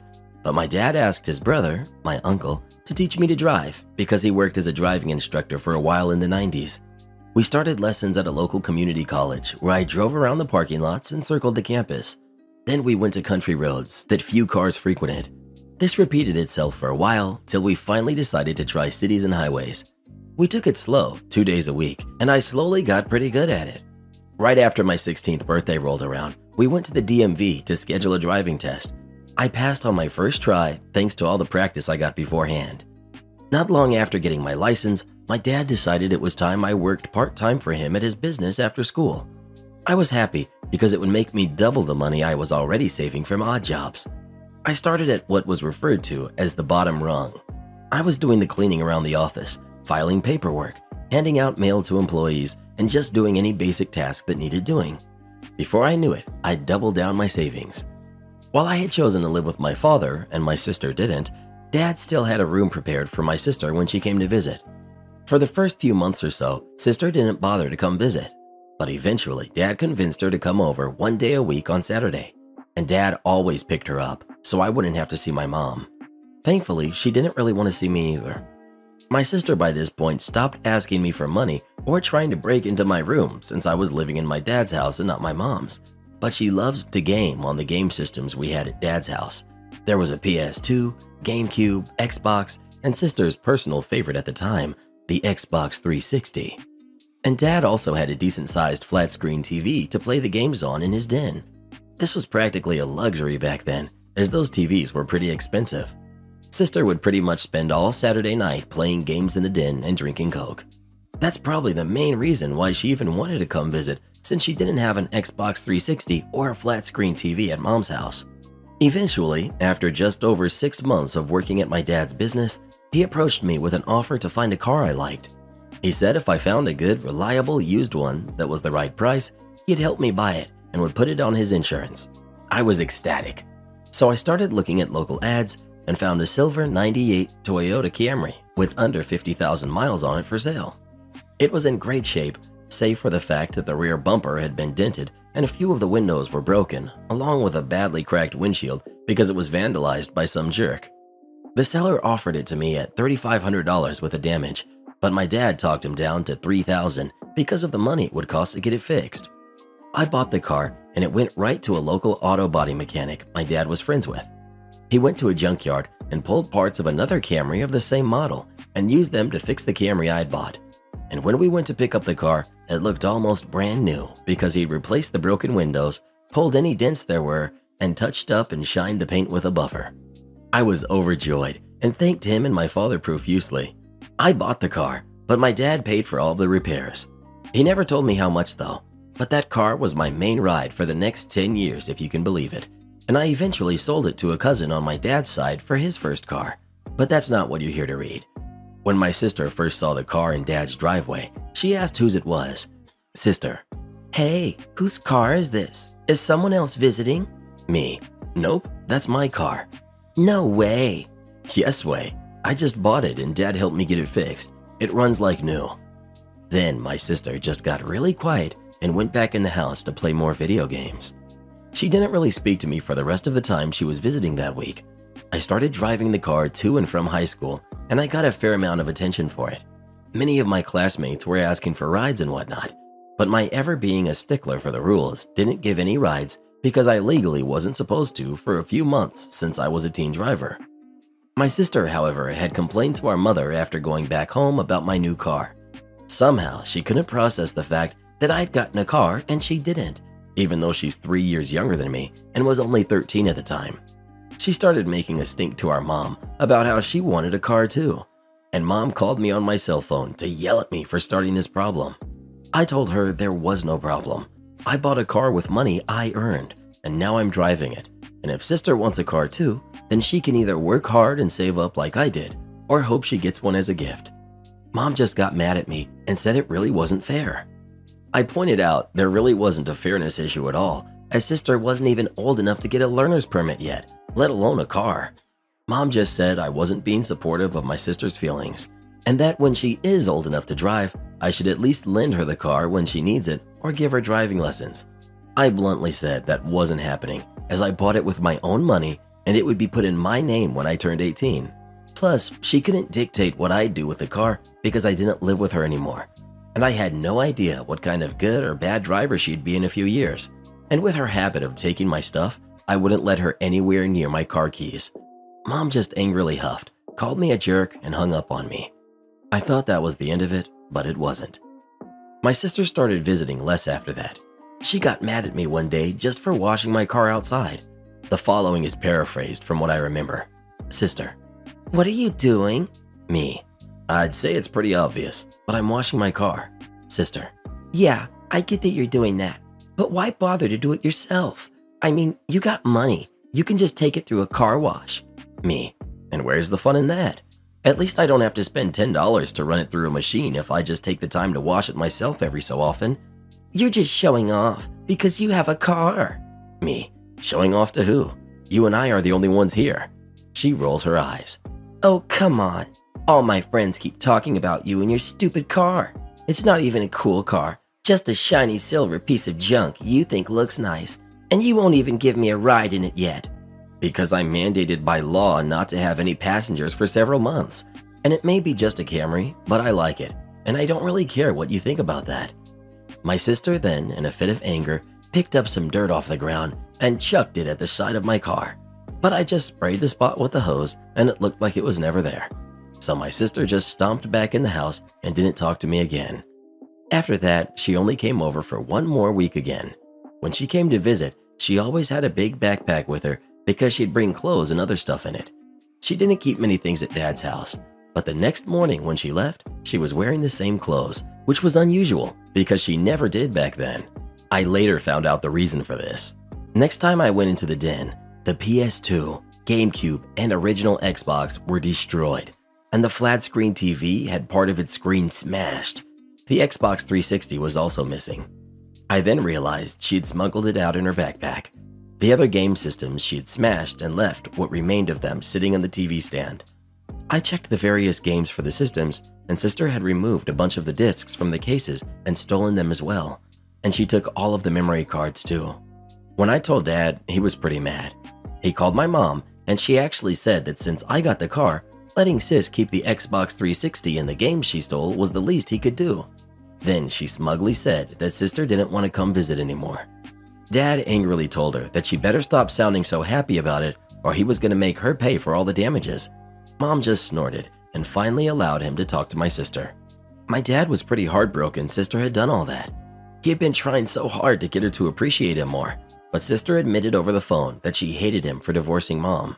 And her taking the Xbox 360 and destroying the TV and other game systems was, as our mother called it, compensation for her pain. Dad could have called his lawyer to sue for more custody rights, but he believed that if she didn't want to be there, he wouldn't force her. From then on, over the next decade, I barely saw either my sister or my mother. Dad didn't bother to try and get the Xbox 360 back. He said that it and the other stuff Sister broke were just things that could be replaced and bought new ones. But I could tell he was really hurt by what Mom and Sister had done. He actually left my sister's room pretty much untouched for the next few years, but she never came back to use it. From the way my sister is now, though, you'd never guess she was the same person. She's extremely ashamed of her actions back then and wishes she could take it all back and apologize to Dad. But she can't since he passed away some time ago. We visited his grave recently and she cried over it. I'm really not sure how to end this story. I don't even have a moral quip or something to say. Moochers parked a trailer against our fence, stole utilities, trespassed, and harassed us. This happened in the mid to late 1980s, so I don't remember all of the details fully. I will do my best to get the details right as well as I can remember. My family moved from the suburbs in California to a rural area in a southern state. We bought a 30-plus acre property with a house for a decent price out in the middle of nowhere. The roads weren't named, the roads weren't paved, no mail delivery, no trash pickup, no city water, no city sewer, etc. We had a landline and electricity. We had a well system set up for water. The system uses our electricity and our setup is old and uses a lot of power. My father was in federal law enforcement and was still trying to find his place and work up a rapport with the local police, so he didn't want to start things off by complaining or ruffling feathers. The area is one of those small town places where Yankees were treated with suspicion, and they considered California Yankee territory. Our home was outside of the city's jurisdiction, and since there were no named roads and the 911 address system had not been set up yet, it was difficult to explain where we were if we needed to call the police. I can't remember exactly how long we'd been there, but I think it had been maybe a month or two.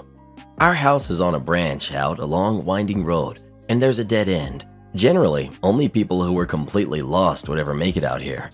The road enters straight in through our front gate and there is a large circular driveway that used to have a 300-year-old oak tree in the middle. The gate is more than 200 feet from our house. The yard was divided into 5 parts at that time. So one day early in the morning in summer, I heard banging at the front door. My room was at the front of the house, but the other 2 bedrooms, including my parents', were at the back of the house. We didn't have a doorbell. I looked out my window and I saw a man at the door holding a very long extension cord extending all the way out beyond my front gate. He was shuffling impatiently and kept banging on the door. I saw him try to open it, but it was locked. I went and got my father and followed him to the door to see what was going on. Dad opened the door and looked out, somewhat annoyed. I think it was a weekend, and he worked 60-plus hour weeks and needed his sleep. The guy looked a little puzzled and asked about Joe, the previous owner, being there. My father said, "No, he moved." I'm now going to refer to the man as Entitled Man. Entitled Man: "Oh well, I need to hook up my extension cord in the house." Dad: "Excuse me?" Entitled Man: "Yeah, we need power for our trailer." Dad looks out and sees a trailer in the fire break parked right up against our fence. Also spots a hose coming from the trailer and hooking up to one of our hose bibs for the front field. "Who are you?" Entitled Man: I can't remember what he said. Dad: "I didn't give you permission to connect to my water and power." "Oh, it's fine. We do this every summer. Joe said we're always welcome."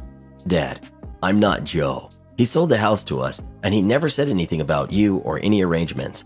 I don't know you, and I want you to leave now." Entitled Man argued in vain about why he should get to hook up to our utilities. Dad explained he wasn't comfortable with complete strangers parked against our fence. Dude claimed it was public land so he could park there, which was a lie. It was private property. We later found out it was actually on our property, but the fence was in the wrong place, but it would have been timber company's land. Ultimately, he refused to move his trailer. Dad: "Let me walk you out of the yard." Escorted the man to the front gate, shut it behind him, chained it, then turned off the water at the hose bib, disconnected the hose, rolled it up, and passed it over the fence to Entitled Mom. "I don't want you coming onto our property again. We don't know you."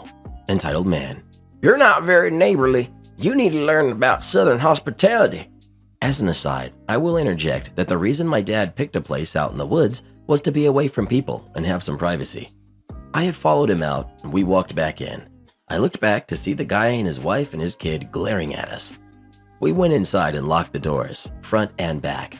We also went through and made sure to lock all of the windows. Later that day, I went to wash my hands in the sink and the water started sputtering and wouldn't come out properly. From the kitchen window, I could hear one of the pumps, the one that fills our cistern, running like crazy. I unlocked the back door and walked out to the shed with the well and cistern and saw that the float lever was down and the pump was trying to refill it. I went back in, locked the door, and went and told my dad that our cistern was low and the water wasn't working. He checked it too and then went out the front door where he could see that Entitled Man's hose was in our yard and hooked back up to our hose bib. He sighed and went back out to the shed and shut off the water to the front yard. We then waited for the cistern to fill enough for us to use it. We figured that Entitled Man would get the message and go away. Nope. Next thing we know, there's a loud, angry banging on our front door. I looked out and then saw Entitled Man all red-faced and seething. I got Dad's attention again and he went to the door with me. Dad unlocks and opens the front door. Entitled Man screams, "The water isn't working!" Dad sternly, "I noticed. I told you not to connect to our utilities and you did so anyway. You drained our cistern. I also told you to leave and locked my gate. You are trespassing. Leave now." "You've already left us without power. What are we supposed to do without power?" "Leave." Dad stepped out and escorted him to the gate again, opened it for him, let him out, closed it behind him and chained it. "You are not welcome here. Do not set foot on my property again." I can't remember if it was that day or the next day. It's been too long and I can't remember how long this lasted, but I think it was a week. But the phone started ringing off the hook and we kept having people ask for Entitled Man or his wife. Now, we had an unlisted phone number. It was unlisted for a reason. We have no idea how they got our number. When these people called, we just told them they had the wrong number.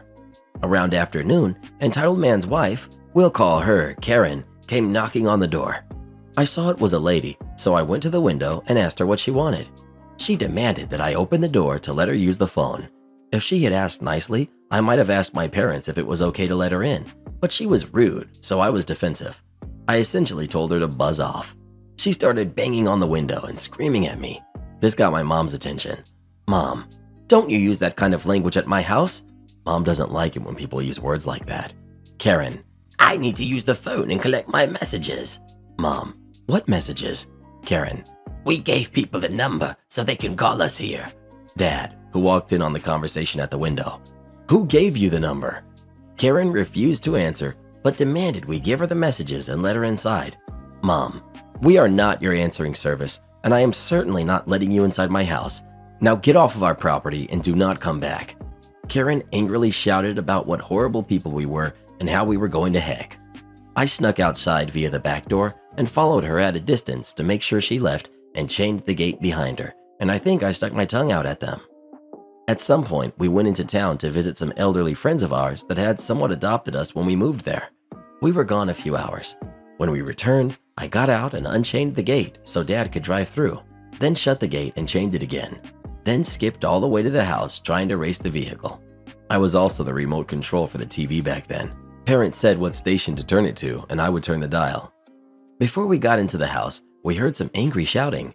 Entitled man and his wife undid the chain and were storming toward us, screaming and generally cursing at us. Dad, "What is your problem?" Entitled man, "You locked your doors." Karen, "And your windows. We couldn't get inside." Mom and Dad, "Of course we did." Mom, "That was the point. We don't want you inside of our house. We don't want you here at all." Entitled man, "You are terrible hosts." Dad, "You are not invited here. You are not welcome here. Now leave." Again, he escorted them to the front gate. This time, he had a shiny new padlock that we'd grabbed at the store. He put it on and told them in no uncertain terms that they were not allowed to trespass on our property for any reason again. If they were unhappy with the accommodations or lack thereof, they were free to leave. A few days later, early in the morning, as my father was getting ready to leave for work, we heard pounding on the door again. I alerted him as he was putting on his gun holster for work and said it was entitled man and his wife again. He clipped his badge onto his belt where it would be visible and went to the door. Being the pest that I was, I opened the door and raspberried them as they screamed and yelled about how we were horrible people, we ruined their vacation, and that next year we better get our act together or there would be heck to pay. At this point, I stepped aside so my father could step out with his service weapon and badge visible. They both suddenly got quiet. Dad, "How did you get into my yard with a locked gate?" They stare in silence. Me, "I think they climbed over the gate. It's sagging." They had actually messed up the gate by climbing over it to trespass. Dad, "You are trespassing. You are going to leave my property now." To me, "Get the key." Me, I ran off and grabbed the key to the padlock. "I'll put them out." I then ran circles around them, sticking my tongue out and upsetting them even more, but they were too afraid to say much to me. I zipped ahead of them, unlocked the gate, dragged it open, and told them to get out and stay out. I may have stuck my thumbs in my ears and wiggled my fingers while saying, "Nee, nee, nee, nee, nee, nee." I slammed the gate behind them and padlocked the chain again.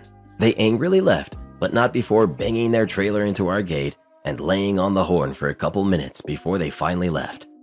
That weekend, my dad had me help them collect branches, old fencing material. He made sure I didn't touch the barbed wire, but he picked it up, etc., and showed me how to build a barricade, just the way he learned in the army.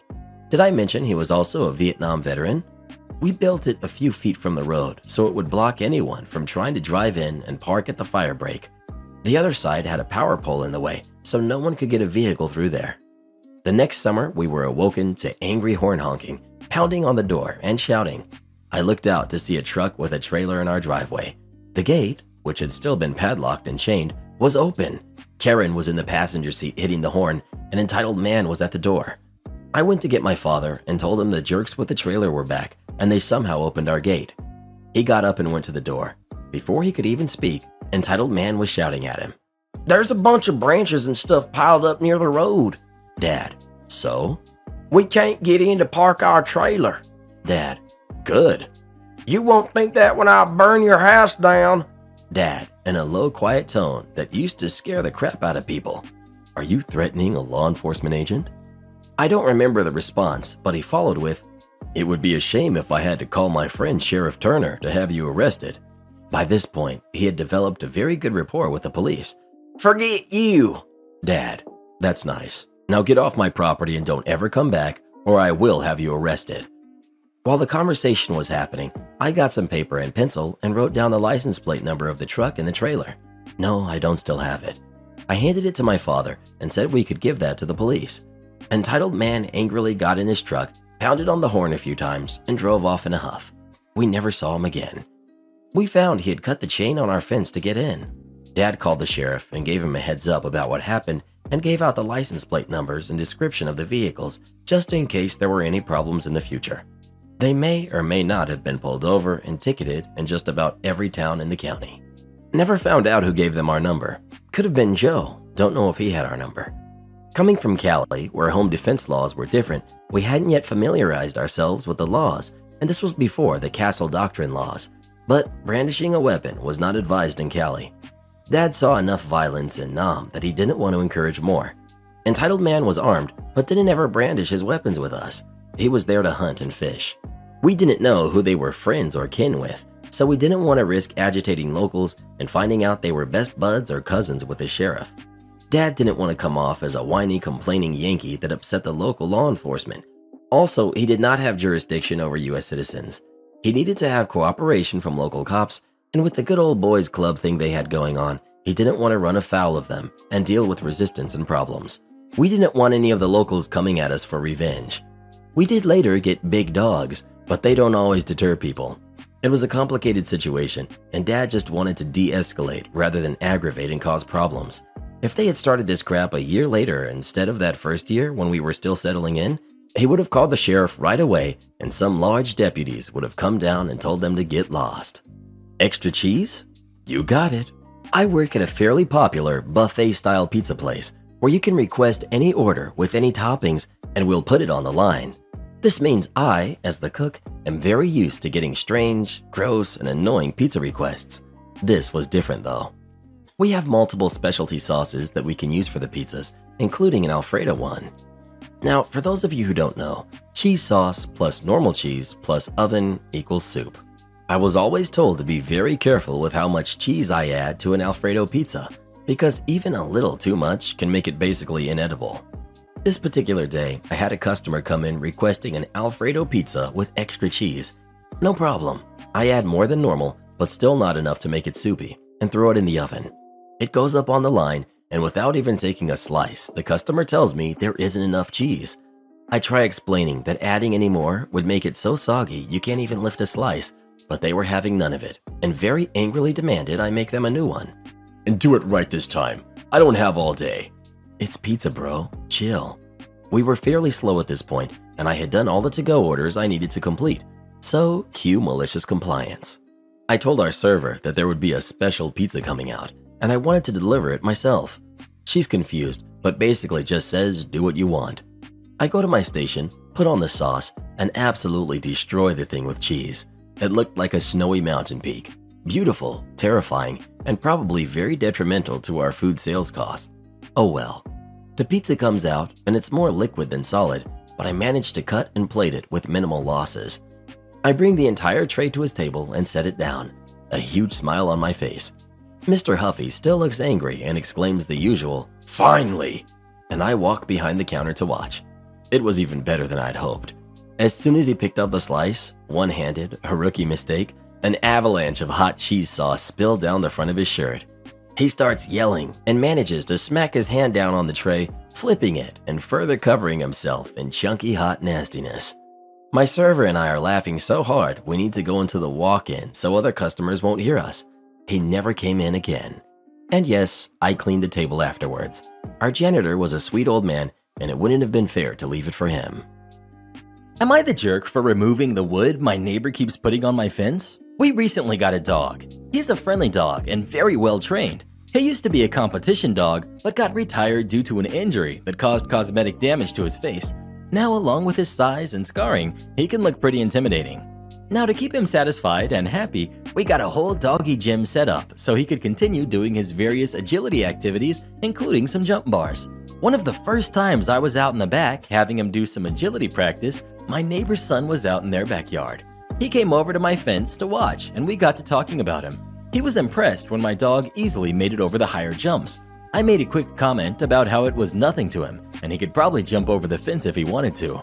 Well, he told his sister, who was apparently already scared of my dog due to his appearance and a bad experience with another dog. She's been refusing to come out into their backyard to play because of my dog.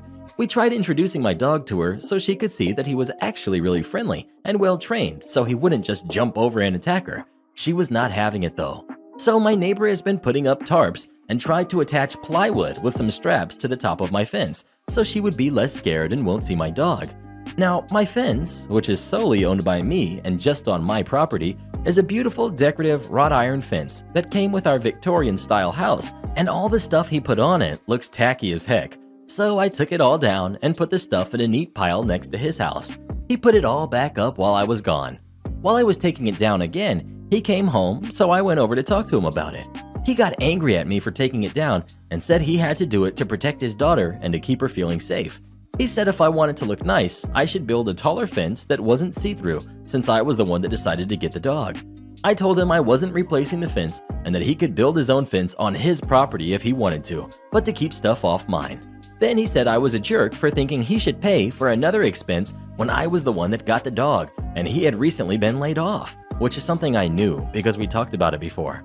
Also because it would be really easy for me to build one or put in some cheap hedges since my yard is just grass and his is all paved over. I don't want hedges taking up space in my yard or a different fence though. Support our channel by joining as a member today, and we'll give you a shout out in our next video. Or come watch this video next. You won't believe what Karen does in that one.